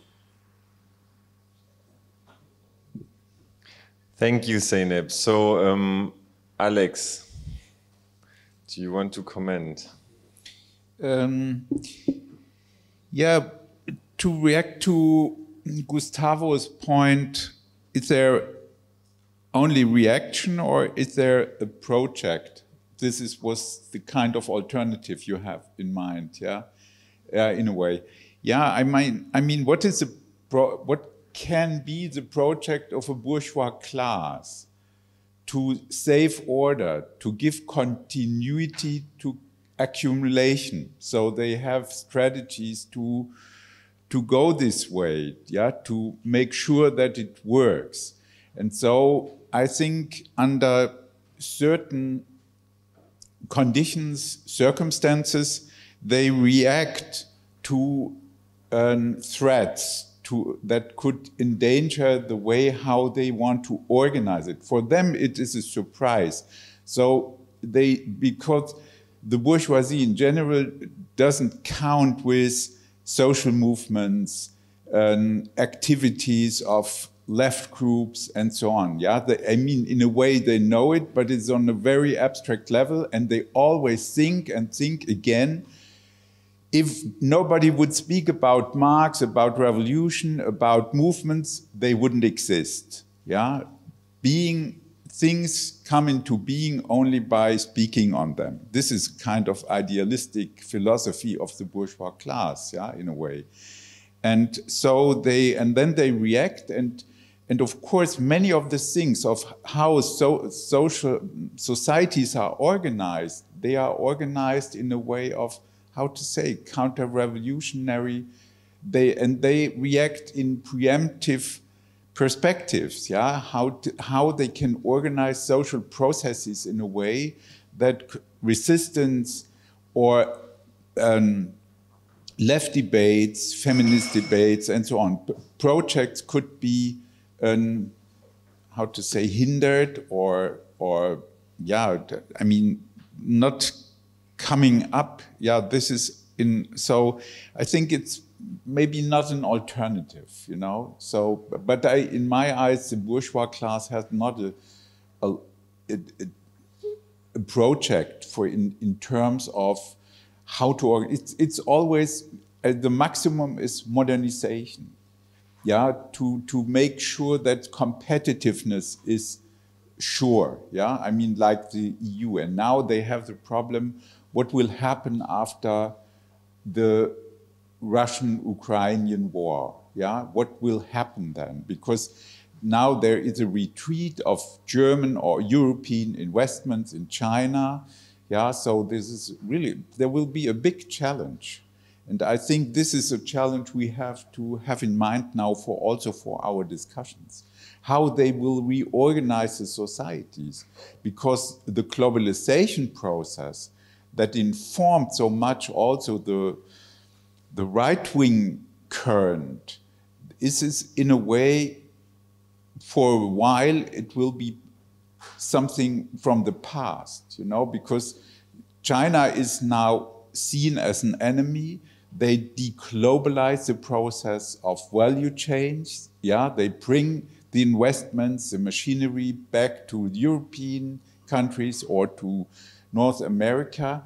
And the whole way how they reorganize the center-periphery relationship now is, I think, will be in a deep way will be changed. And this is another aspect that I'm thinking about is the problem of what was mentioned as authoritarian personality. I mean, for me, it was the pandemic, yeah, included one surprise, really a surprise. I expected that right-wing people would follow the line of a rigid health policy, yeah, to lock down everything and to make sure that there will be no pandemic, yeah. So, but in fact, it was the other way around, yeah. And this deeply changed the bourgeois understanding of the concept of freedom and the role of the state, you know.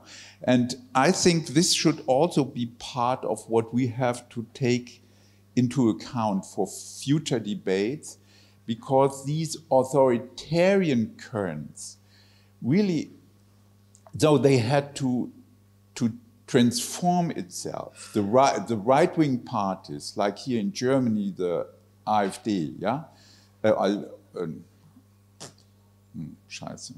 Alternative für Deutschland, yeah, alternative for Germany, you know, and they really came into trouble with this because they had in mind to, I mean, they argued for, we don't care, like Trump, like Bolsonaro, we don't care. And though they had always this concept of freedom, like the liberals. So it was this kind of neoliberal alliance of bourgeois parties, yeah?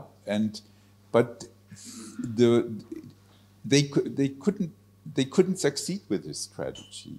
Yeah, so and they hadn't in mind to argue for more rigorous state strategies. Yeah, and so it was the way how in Germany and many parts of Western Europe, the way how the ruling class organized the fight against the pandemic was really interesting with that regard. It was always what was already mentioned as a mixture, a use of many different strategies, strengthening or weakening strategies, of how to fight it. And I think this should be also part of the way we think on these problems. And I think it's also true in countries like Brazil, or the US. I mean, and this kind of social Darwinism, what means it's not directed against minorities, Jews, it's people from elsewhere, but it's directed against the own population. They have no problem to accept the death of thousands and hundred thousands of people. This is a kind of coldness in the society. So this is what Zeynep was arguing for. We have to also to look what we are doing, in which way we are cold or are empathetic with people. But this was a kind of a training just to be cold. So but it was not a rigorous, rigid strategy to fight the pandemic. And this is, I hope you can understand the problem I have with this, because my expectation was completely the other way around. I would have them expected to act in very authoritarian ways, after all the debates we had in the years 15, 16, and so on. And this is also just a remark, very interesting how the left, at least around here, reacted, because they were the ones enforcing the authoritarian laws. Right, and just let me mention this. I mean, there was an initiative by people on the left, and connected closely to the trade unions, arguing for zero COVID strategy. And that meant complete lockdown of everything to kill the virus, to eliminate the virus. What in fact is something that is part of the history of fighting pandemics since the 19th century. And in my eyes, it's really a ridiculous phantasma to think in that way. And the examples, or one of the most important examples, was always China. And then look what China is doing, now how they cope with the problem and how they deal with the people, with the individuals, how repressive it is. And this is really crazy. It's so amazing to be this kind of, I just want to add something to that, because this is precisely why I think the concept of interregnum applies well to this reality, because I don't see a so well organized ordering of the social life from above, like a so rational governmentally of the economy and social life. Just to give one example, again, based on Brazilian experience. On September 2020, the Pfizer, the lab, offered to Bolsonaro government like to deliver quickly more than hundreds of vaccines to that Brazil could be the example of mass vaccination, because they know that Brazil has a strong culture of vaccination structure in the health system, so it could be all population could be vaccinated in the beginning of 2021. And Bolsonaro denied. He denied, and he passed more than 6 months denying to start the vaccination. And this is, from the point of view of capital accumulation, of capitalism, it's irrational. So I'm just trying to give an example of irrationality in the governance, in this range of power. I don't see this so well when we talk about this authoritarian turn and these experiences. I don't see this so well organized domination from the point of view of capital. They are also facing huge problems in terms of capital accumulation. And even seeing the center of capitalism, United States, also facing problems like we're saying, stagflation, lack of control of the supply chains and so on. So that's precisely why I like this idea. And just to also answer to Gustavo, I think in these fascist tendencies, there is a huge relation to reaction, to the idea of reaction. Also, again, based on Brazilian experience, I think when we thought about the Workers' Party government, especially under Lula and the beginning of Dilma Rousseff government, we had a slow, gradual poverty reduction without confronting capital.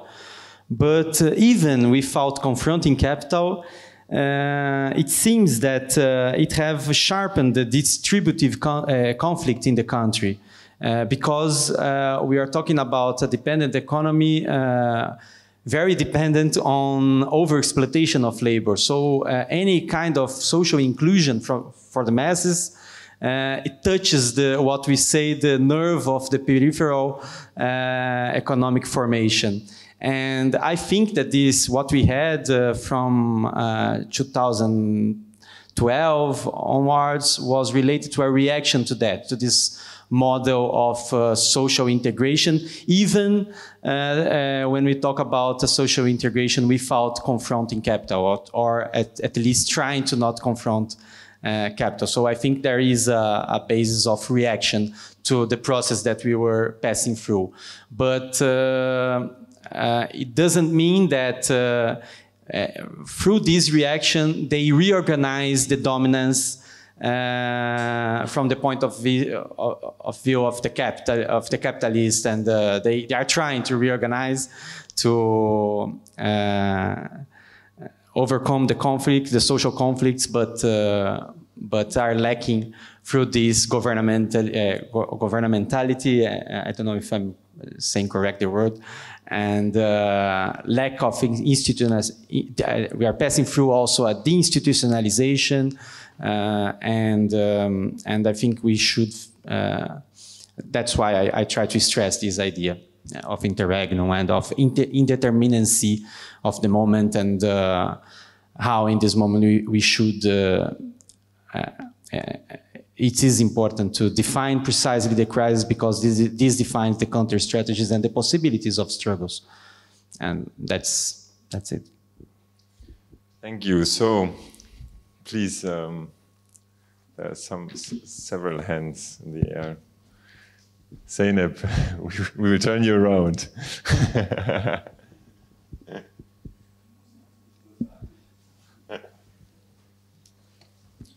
Thank you. Thank you very much, all of you.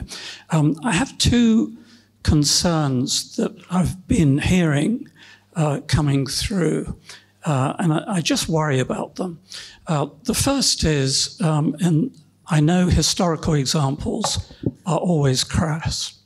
However, they have their purpose.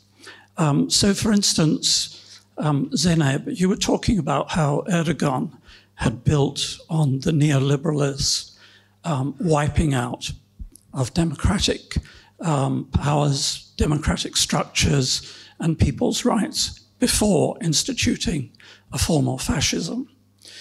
But that's not new. For example, when Gramsci and the Turin movement was wiped out, it was only after that that Mussolini came to power. And in fact, Mussolini actually wrote that this wasn't, in fact, necessary. So that's one thing. I think we can't forget about some of the historical lessons, that what we're seeing now are new forms, but there's content that goes way back. And I think we're in danger of forgetting some of that. The second point I just want to make, very briefly, shorter, is in response to Alex. I totally agree. We're facing a new situation, and that includes the moment of the post-Ukrainian war. But I think it's not necessary to reinvent the wheel entirely. For example, I've not yet heard anyone talk about inter-imperialist contradictions. What we're in the midst of seeing now, that Ukraine is the apex of right now, is a redivision of the world. And China and Russia and the Eurasian complexes have been working up towards this moment for quite some time. And Erdogan has played a part in many of the conferences headed up by Putin. So I think that that's a problem. The third very quick point that I'd make is that I happen to be a physician. That would be beside the point, except the issue of COVID has come up. And the stark opposition of China's, and I will here use the word authoritarianism, although I believe China to be a fascist state. But their authoritarian approach is counterposed to a more don't lock down approach. Well, actually, these are two polar opposites, but they're not necessarily the right way to go from a scientific virological perspective. And for instance, yesterday's New York Times had a very major article showing that the 1 million dead in the US could have been cut to the Australian 100,000 by the moderate, more middle path of the Australian. So it's a false counterposition, I would submit. Thank you for your attention.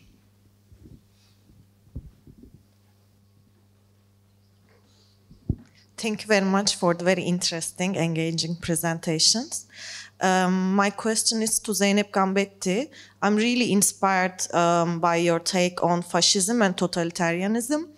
As far as I understand, you describe it as amorphous, sneaky, and not relying on one particular ideology.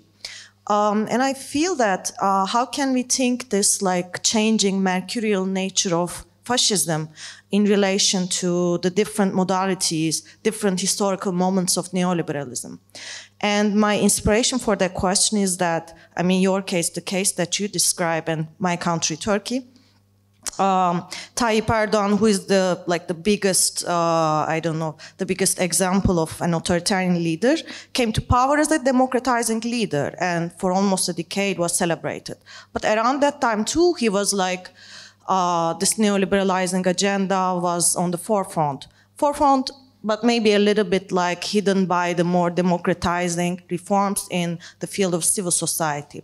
Can we think this in relation to the cynic ways of fascism? Or is there a historical change in the way neoliberalism functioned? I mean, is this like a continuity, or at some point there happened to be a break? I would like to hear your comments on that. Thank you very much.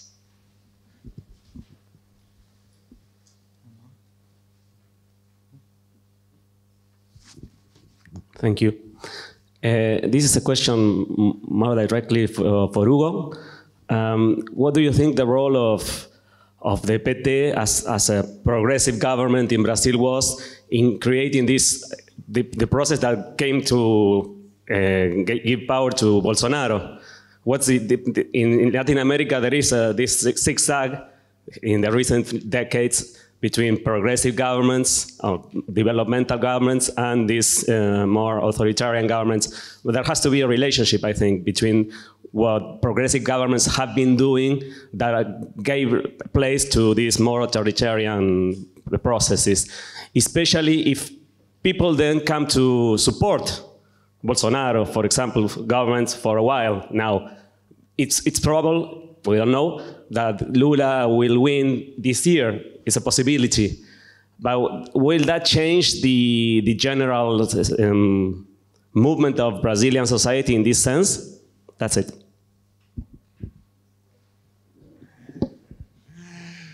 Okay, just to have like some time horizon. We started 15 minutes late. We started 15 minutes late. I'd suggest we finish 15 minutes late as well, which means that we have like some like okay, let's say 8-9 minutes, because I can feel that maybe you're getting hungry, and then so just have some more time. Yeah, thank you for very interesting talks. What I was wondering about, I also see the situation as chaotic. I should start with that. But what I also see are attempts by, you could say, intellectuals representing various power blocks and capital interests, trying to create something new. And I was wondering what you make of those attempts, because it felt as if you, in your talks, very much highlighted the chaotic aspect. So on the one hand, there are people like Elon Musk or Peter Thiel who present themselves in a certain ways as saviors of capitalism. And it seems to me what they take from neoliberalism is this strong belief in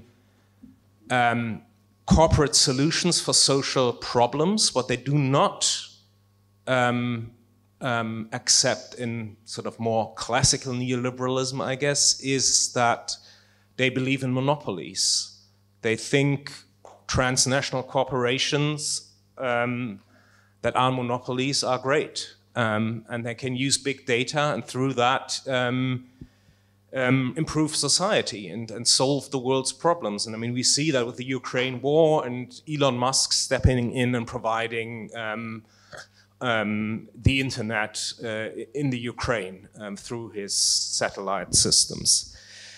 So this is one option that I see. There's another option, and I was wondering especially what you think about this, Alex, because you juxtapose stupidity and knowledge, which is more of a conservative left liberal bloc that I see emerging, especially in Germany, but also some other European countries, that is now militarized, that is buying into the idea of reforming capitalism along the line of addressing climate change, moving towards a green capitalism. And that's why I raised the question of stupidity and knowledge, that very much believes in science and defends science against, those people out there who've been protesting against the COVID measures and so forth. And aren't we in a trap in a certain way if we defend rationality, if we defend knowledge, that on the one hand, yes, there's much to be said about the irrationalities of present day capitalism, neoliberalism, or whatever it is. But on the other hand, the people propagating science often are part of the problem and often very much use a tone that is condescending towards popular forces, towards working class people, towards people who are discontent, and who truly believe that, if we are rational, if we believe in experts and expertise, we can build a new and better capitalism that resolves all the different crises that we're facing. Thank you. Hugo, do you want to? So we have two more. So let's collect these more questions in the room, I'd suggest, and then we'll make just one last round. Yeah. Okay. Hi. Thanks a lot for this really great panel and this really great conference. I've been thinking about these questions from the Canadian context, where we have a liberal feminist government, And we also just were the site of this massive trucker convoy that occupied the capital, and a state of emergency had to be declared to disrupt them because the police weren't acting. So, I've been thinking about the rise of the right, and, it also long predates the financial crisis. But I really resonate with Zeynep's description of fascism as this opportunistic amalgam. And I think that this actually says a lot about what's going on in Canada right now in terms of the Conservative Party and how it is mobilizing these forces in what look like quite irrational ways. And that there's no clear social project, but there is a mobilization underway.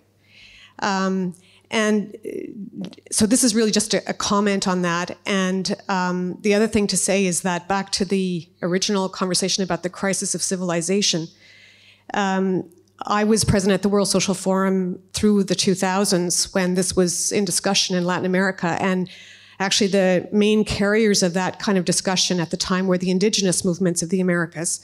And in the Canadian context, the most radical and promising movements that are mobilizing against neoliberalism and against fascism are indigenous movements. And they are actually mobilizing quite different discourses than those of the historic left. And I think it behooves us to actually think about what kind of crisis we need to talk about, and what kind of civilization is in crisis, and what other kinds of ontologies are available to think about alternative futures.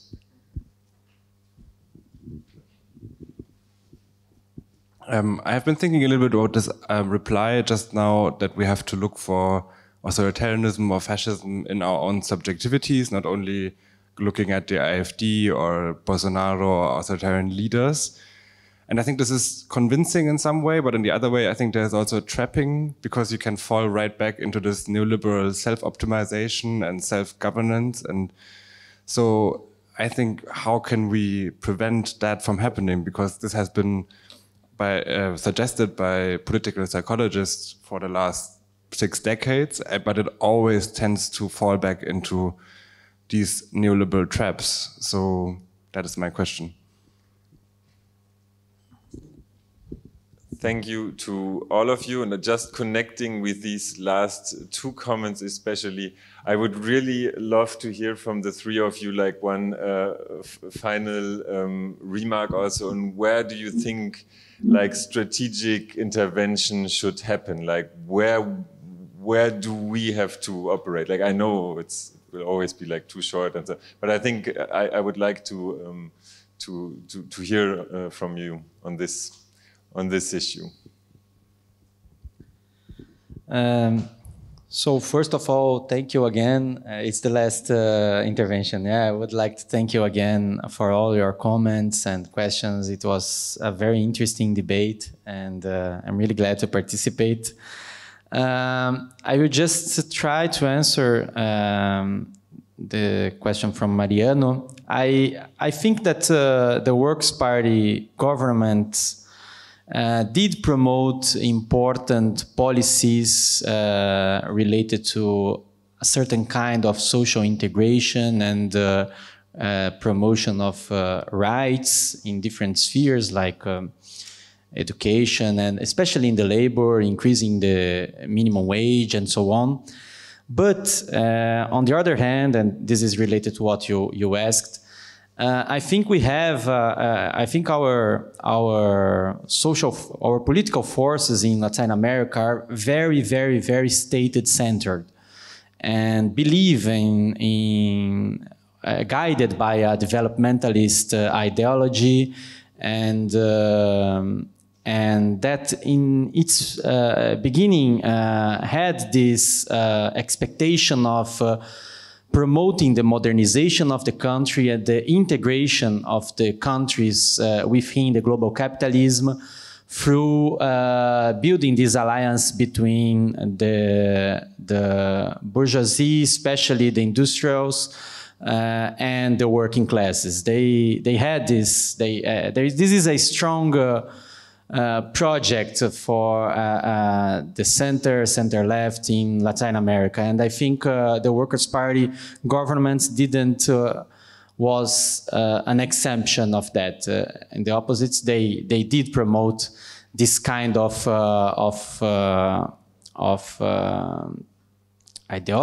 governmentality. And what I want to stress with this is this idea of promoting transformation through the state, through the control of the executive power and from above. That's what I'm trying to mention. And this produces a lot of contradictions within society. And as it was, as I said, without confronting capital, we should think about this process as state-led and being followed by commodification, by the promotion of market interests in different spheres of society. So this produces strong contradictions. Contradictions on one side, as I said, by the inclusion policies, contradictions between labor forces and capitalist forces, because we had a wage increase, and these produce a distributive conflict, very important, and I think the reaction from capital comes because of that. But on the other side, we had also different kinds of contradictions related to mass consumption, related to the commodification of life that was also present. So this combination produces this reaction that I tried to describe here, a reaction from the capital that was able to mobilize sentiments within society, reactionary sentiments, pro-capital sentiments that produce the social basis of this, what I'm following here, this autocratism with fascist tendencies. And about the challenges now, I think we have, it is, despite this characteristics and these contradictions that I'm saying here, I think the elections this year is really, really important, because 4 years more of being governed by Bolsonaro, I think would be a disaster for Brazil and for Latin America. And I do think that, and that's why most of the leftist forces are already supporting Lula's election. So I think this is a very important test that the left has in Brazil to elect again Lula, but knowing that all these contradictions that we faced in the first government will be again present and intensified, because if this diagnosis of that we are living in a new period of interregnum, of ungovernmentality, of indeterminacy, we can expect that the possibilities of this peace formula that Lula produces are very low.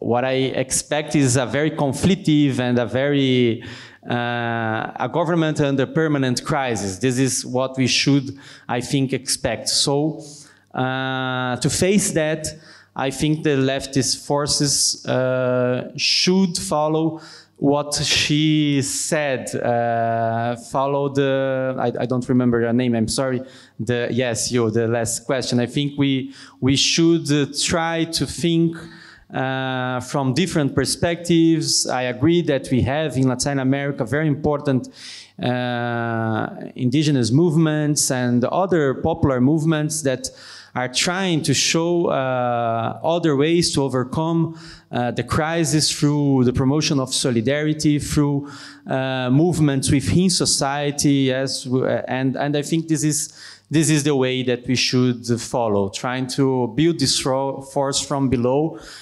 integrating and sharing different perspectives from people that are suffering from the consequences of the crisis, and trying to build a new way of leading with our social, political, and economic problems that are huge, that are historical, that But I think we have if we are in an interregnum, in the crisis of hegemony, this is precisely the moment that the subaltern classes, the people from below, have more possibilities to organize themselves and try to build an alternative in a democratic socialism perspective. That's what I believe, and I think we have the condition to do that. Thank you. Thank you, Hugo. So, Zeynep, would you like to continue? Yes, thank you very much. This is a very interesting and thought-provoking panel. I'm glad. I have lots of questions myself. I cannot answer them, but will continue to reflect on them. Let me start with one of the questions on Turkey. I think that was a question that explains a couple of other issues that were brought about. How can we periodize Erdogan's shifting forms of governmentality within the neoliberal sort of narrative? Because Erdogan in the 2000s was seen as a democratizing force, not only by the conservative portions of society, but also by Europe, by academics, and by portions of social democratic left. Why was this? Erdogan's project was to bring down the power, or to dissolve the power of the Kemalist establishment, which included the stronghold of the army over society. And therefore, the 2000s was a period of deinstitutionalization. Now, I'm not defending, of course, the army, etc., but the dissolution of the institutional strongholds of the Kemalist secular establishment actually did allow for a realignment of political, economic, and social forces within Turkey, and the fluidification or mercurial sort of character of both neoliberalism. Neoliberalism, I argue once again, is responsible for de-democratization and de-institutionalization, even in the West or North, however you term it. And therefore, it was not Erdogan that de-democratized Turkey. Turkey has been de-democratized first by a fascist coup, then through civilian governments through the 1980s and the 1990s, establishing and promoting the survivalism and the flexibilization that neoliberalism and neoliberal project, let's say, entails and requires. Erdogan then came upon that landscape to dismantle the remaining institutions within the country, which actually completed or perfected the neoliberal thrust, right?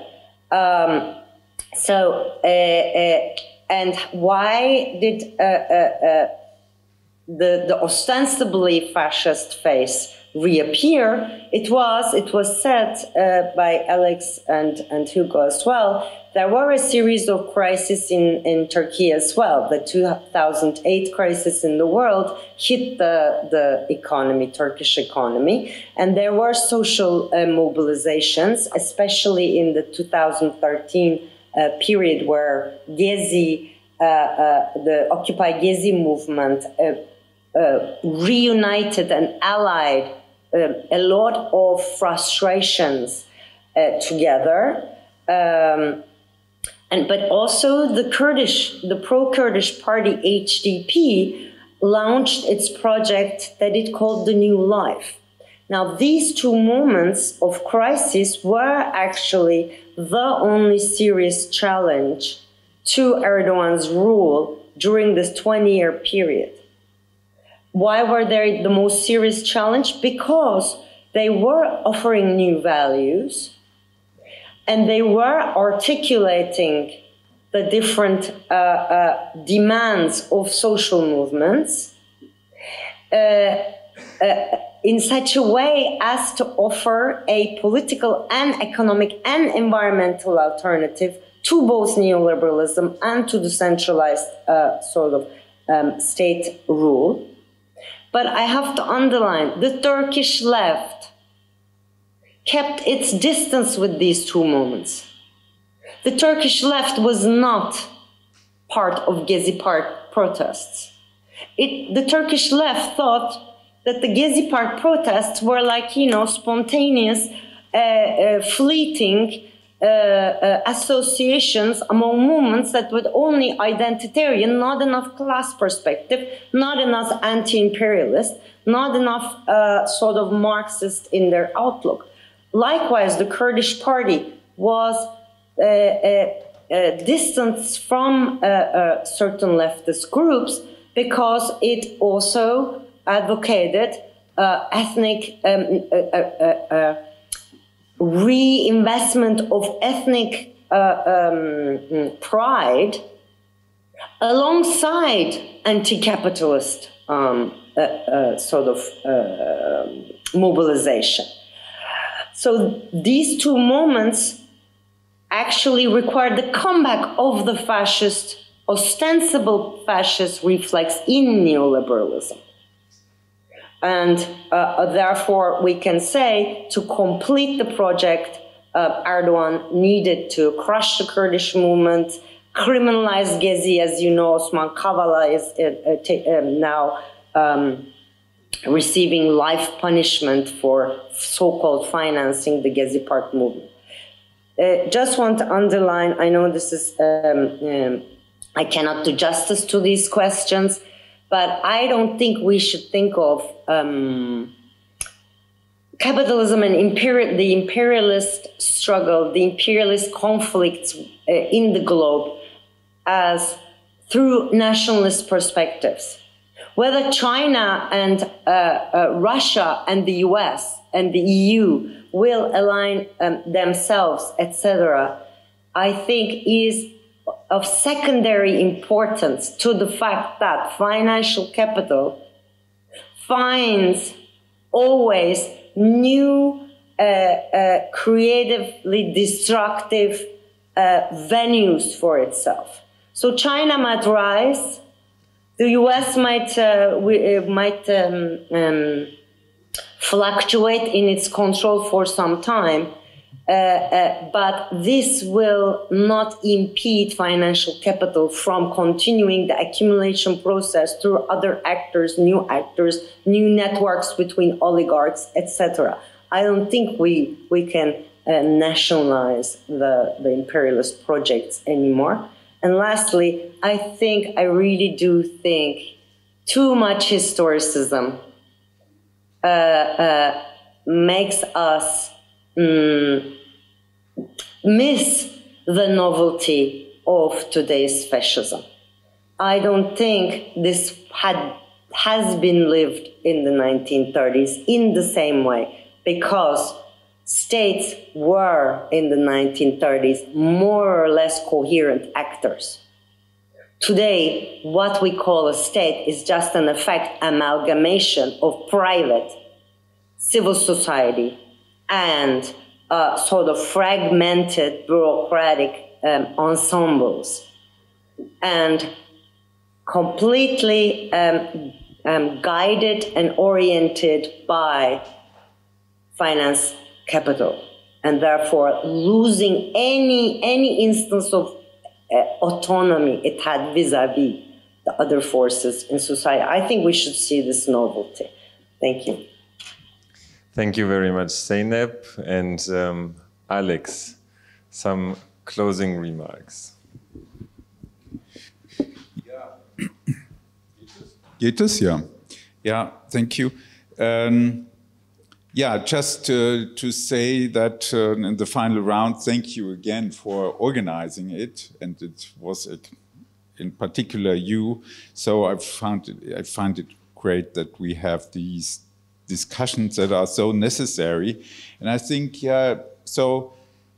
Starting with that point, just mentioning it, I think I have a disagreement with Zeynep in that with regard to this. Yeah, I mean, I'm sure I would agree that state is an effect of those activities in civil society.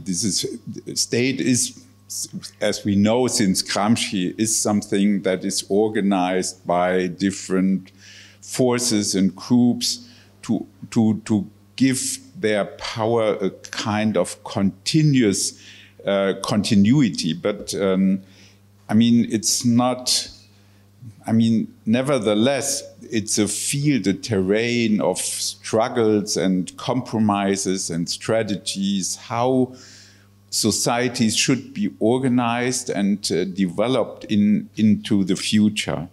This brings me to this, so I take it more seriously what will maybe happen, and so I come back to you in the back with this question of what will happen, or how imperialism, which role plays imperialism, or the new forms that can take place. And I mean, just to mention this, I think what we're experiencing now is really kind of a realignment with maybe heavy consequences for all of us. I mean, more so in the US, in North America, in Europe, in Russia, in China.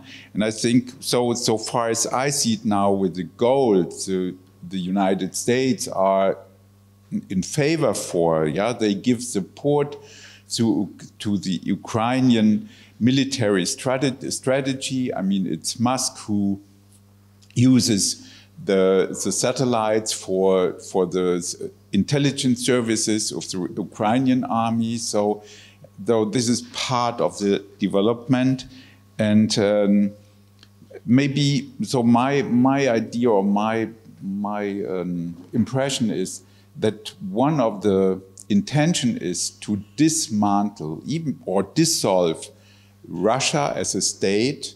Yeah, I mean, it's a colonial state, so there will be maybe some dissolvements of this state, and finally have a war with China, or going in the direction to have strong pressure, heavy pressure on China, and to weaken China. Because the EU, as the United States, are arguing that this is now a systemic competitor and has to be weakened for economic reasons, for military reasons, and this includes also Weltraum is space, no?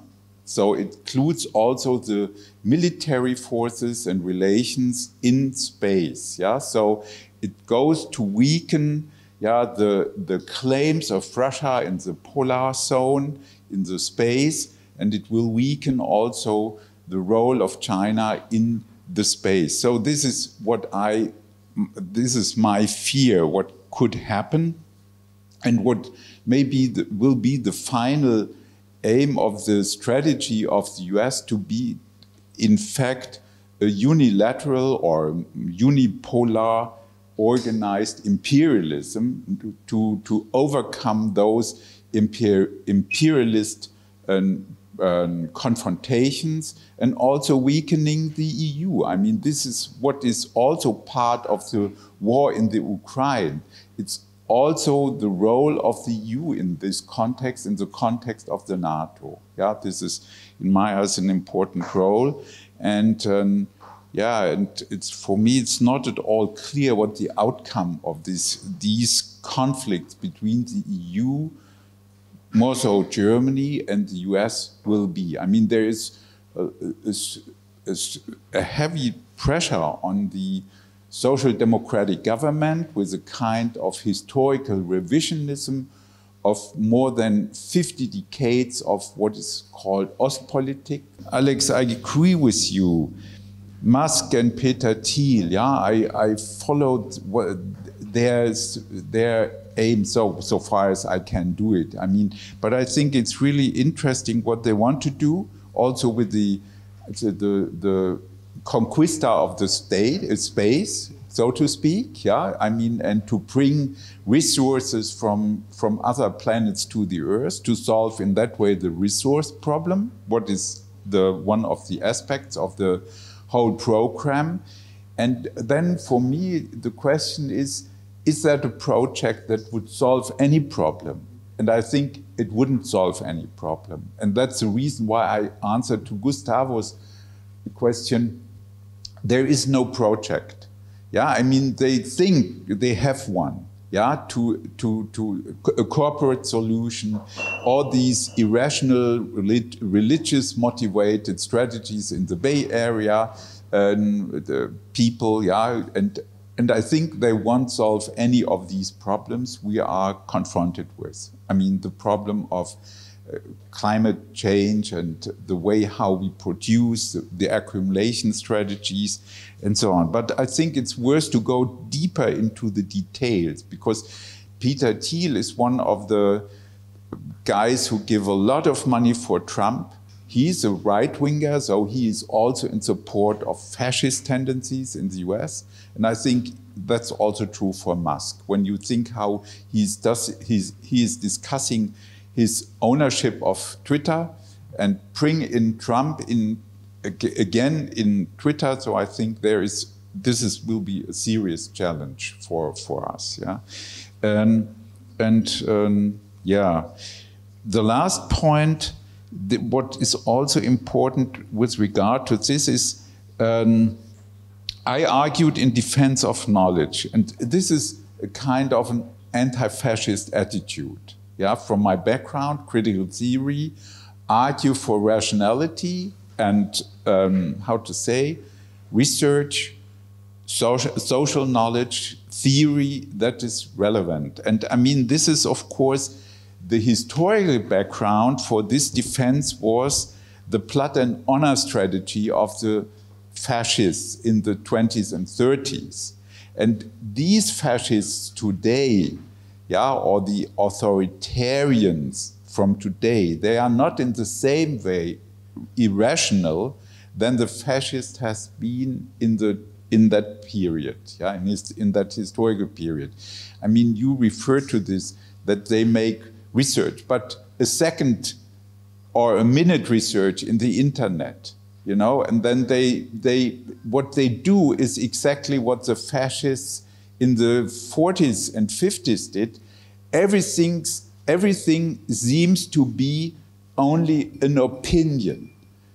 Science research done for decades is reduced to opinion of only one section of knowledge. And this is something we have to resist to. This is not an opinion. What we're doing is not an opinion. So we should avoid the idea that we only make use of so-called democratic opinions. It's not an opinion. Science or theory is not an opinion. It's a knowledge based on research, on long-lasting work, yeah, what we do, and we have to do, and we have to defend it also inside the left, because the left doesn't take it seriously what theory and scientific research is about, yeah. So, and I think we should argue, and I see the trap, yeah, I agree with you, and I think this is one of the things I had in mind when I spoke before about the transformation of the right. They read Gramsci, they know how the left is arguing, and they transformed themselves. They now use the concept of democracy very fluently.